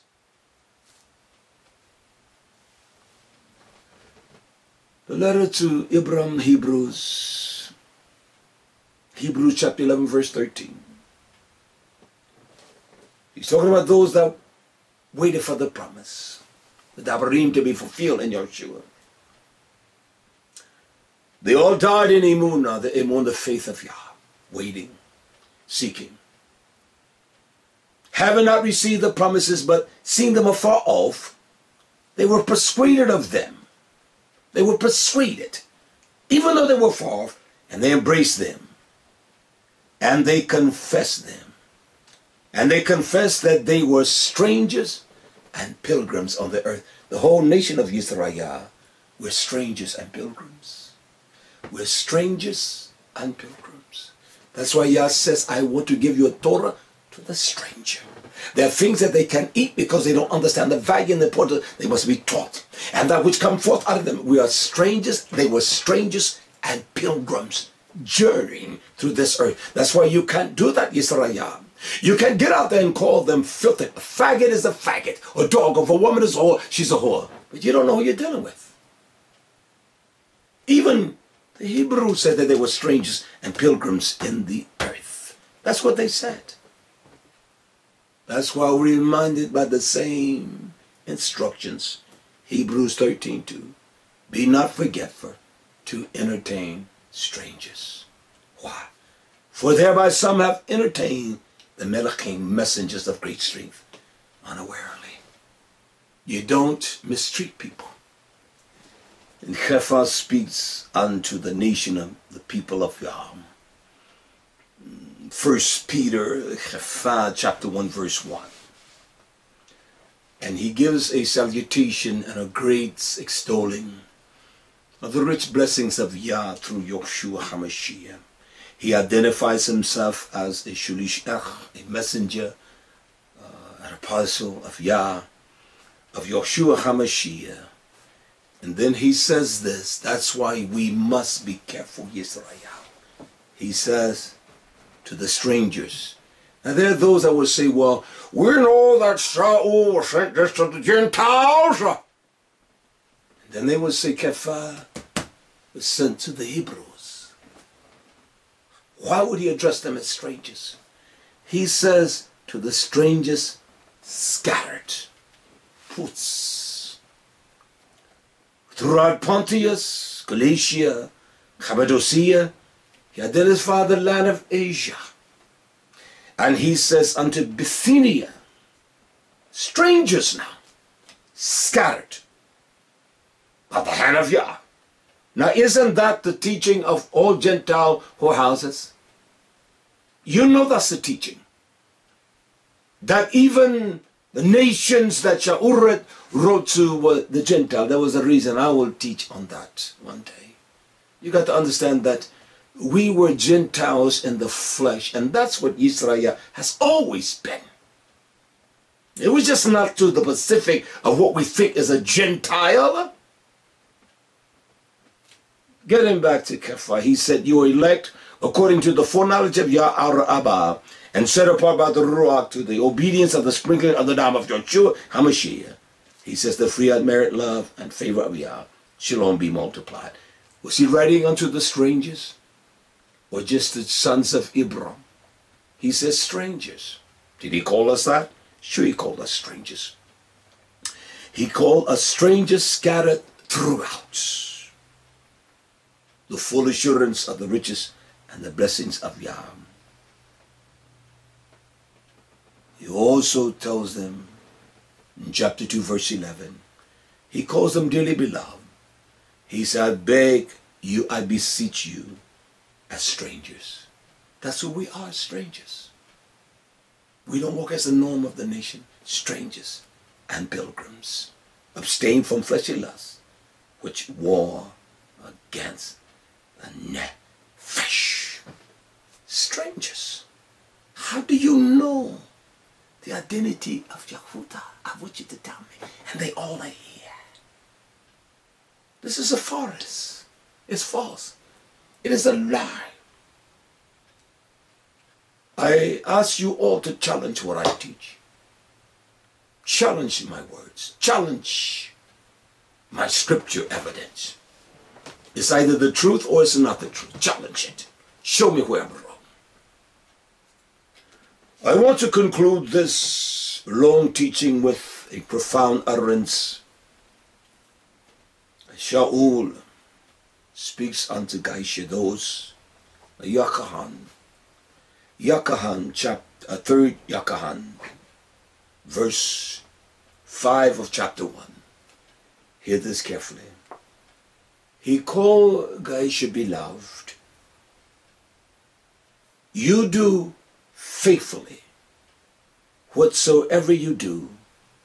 He identified two classes of people.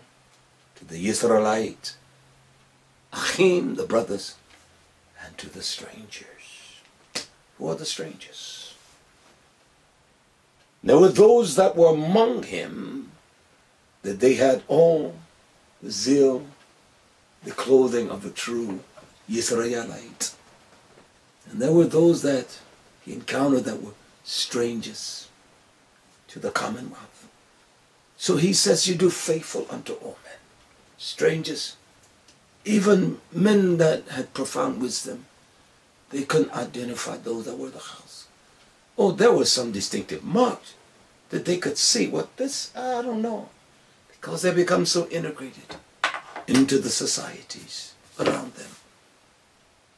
And to do it by the pigmentation of your skin, or you take scriptures out of context, you're a wicked man. You do damage and destruction. And you're wrong. And I'm not afraid to say it. I can be found. You can reach us on our website, www.yahwehsword.org. You can contact us by calling us area code 843-658-6222. This has been a privilege, Raah Dawid Israel, to teach the simple truth unto his nation, his people. Visit the website.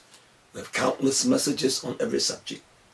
We have a beautiful community here in Jefferson, South Carolina, as you can see behind me. The beauty of this most blusterous day is cold, but it's a beautiful day. May Yah's riches rest upon you, all nation. May your strength be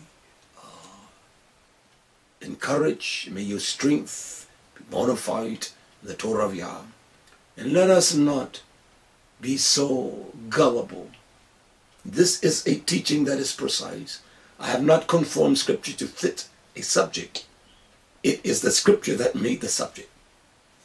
Esau, Edomite, strangers of Israel. Are they strangers? Do you know the seed? Can you identify? Can you identify the house? You will know the son of Yehudah. If I came talking to you, you will wonder where you're from. Where were you born? People ask me that all the time, where are you from? No, I don't sound like an islander. I don't sound like I'm from Jamaica. No, man, I'm not from Jamaica, man. Where are you from? Why? I learned at an early age. People would say, oh man, I've never heard nobody talk like that. How were you baptized? I said, I went down in water. But no, you got to tell me how. You said I'm saying things that you had not heard. Is it the truth? This is this ignorant generation.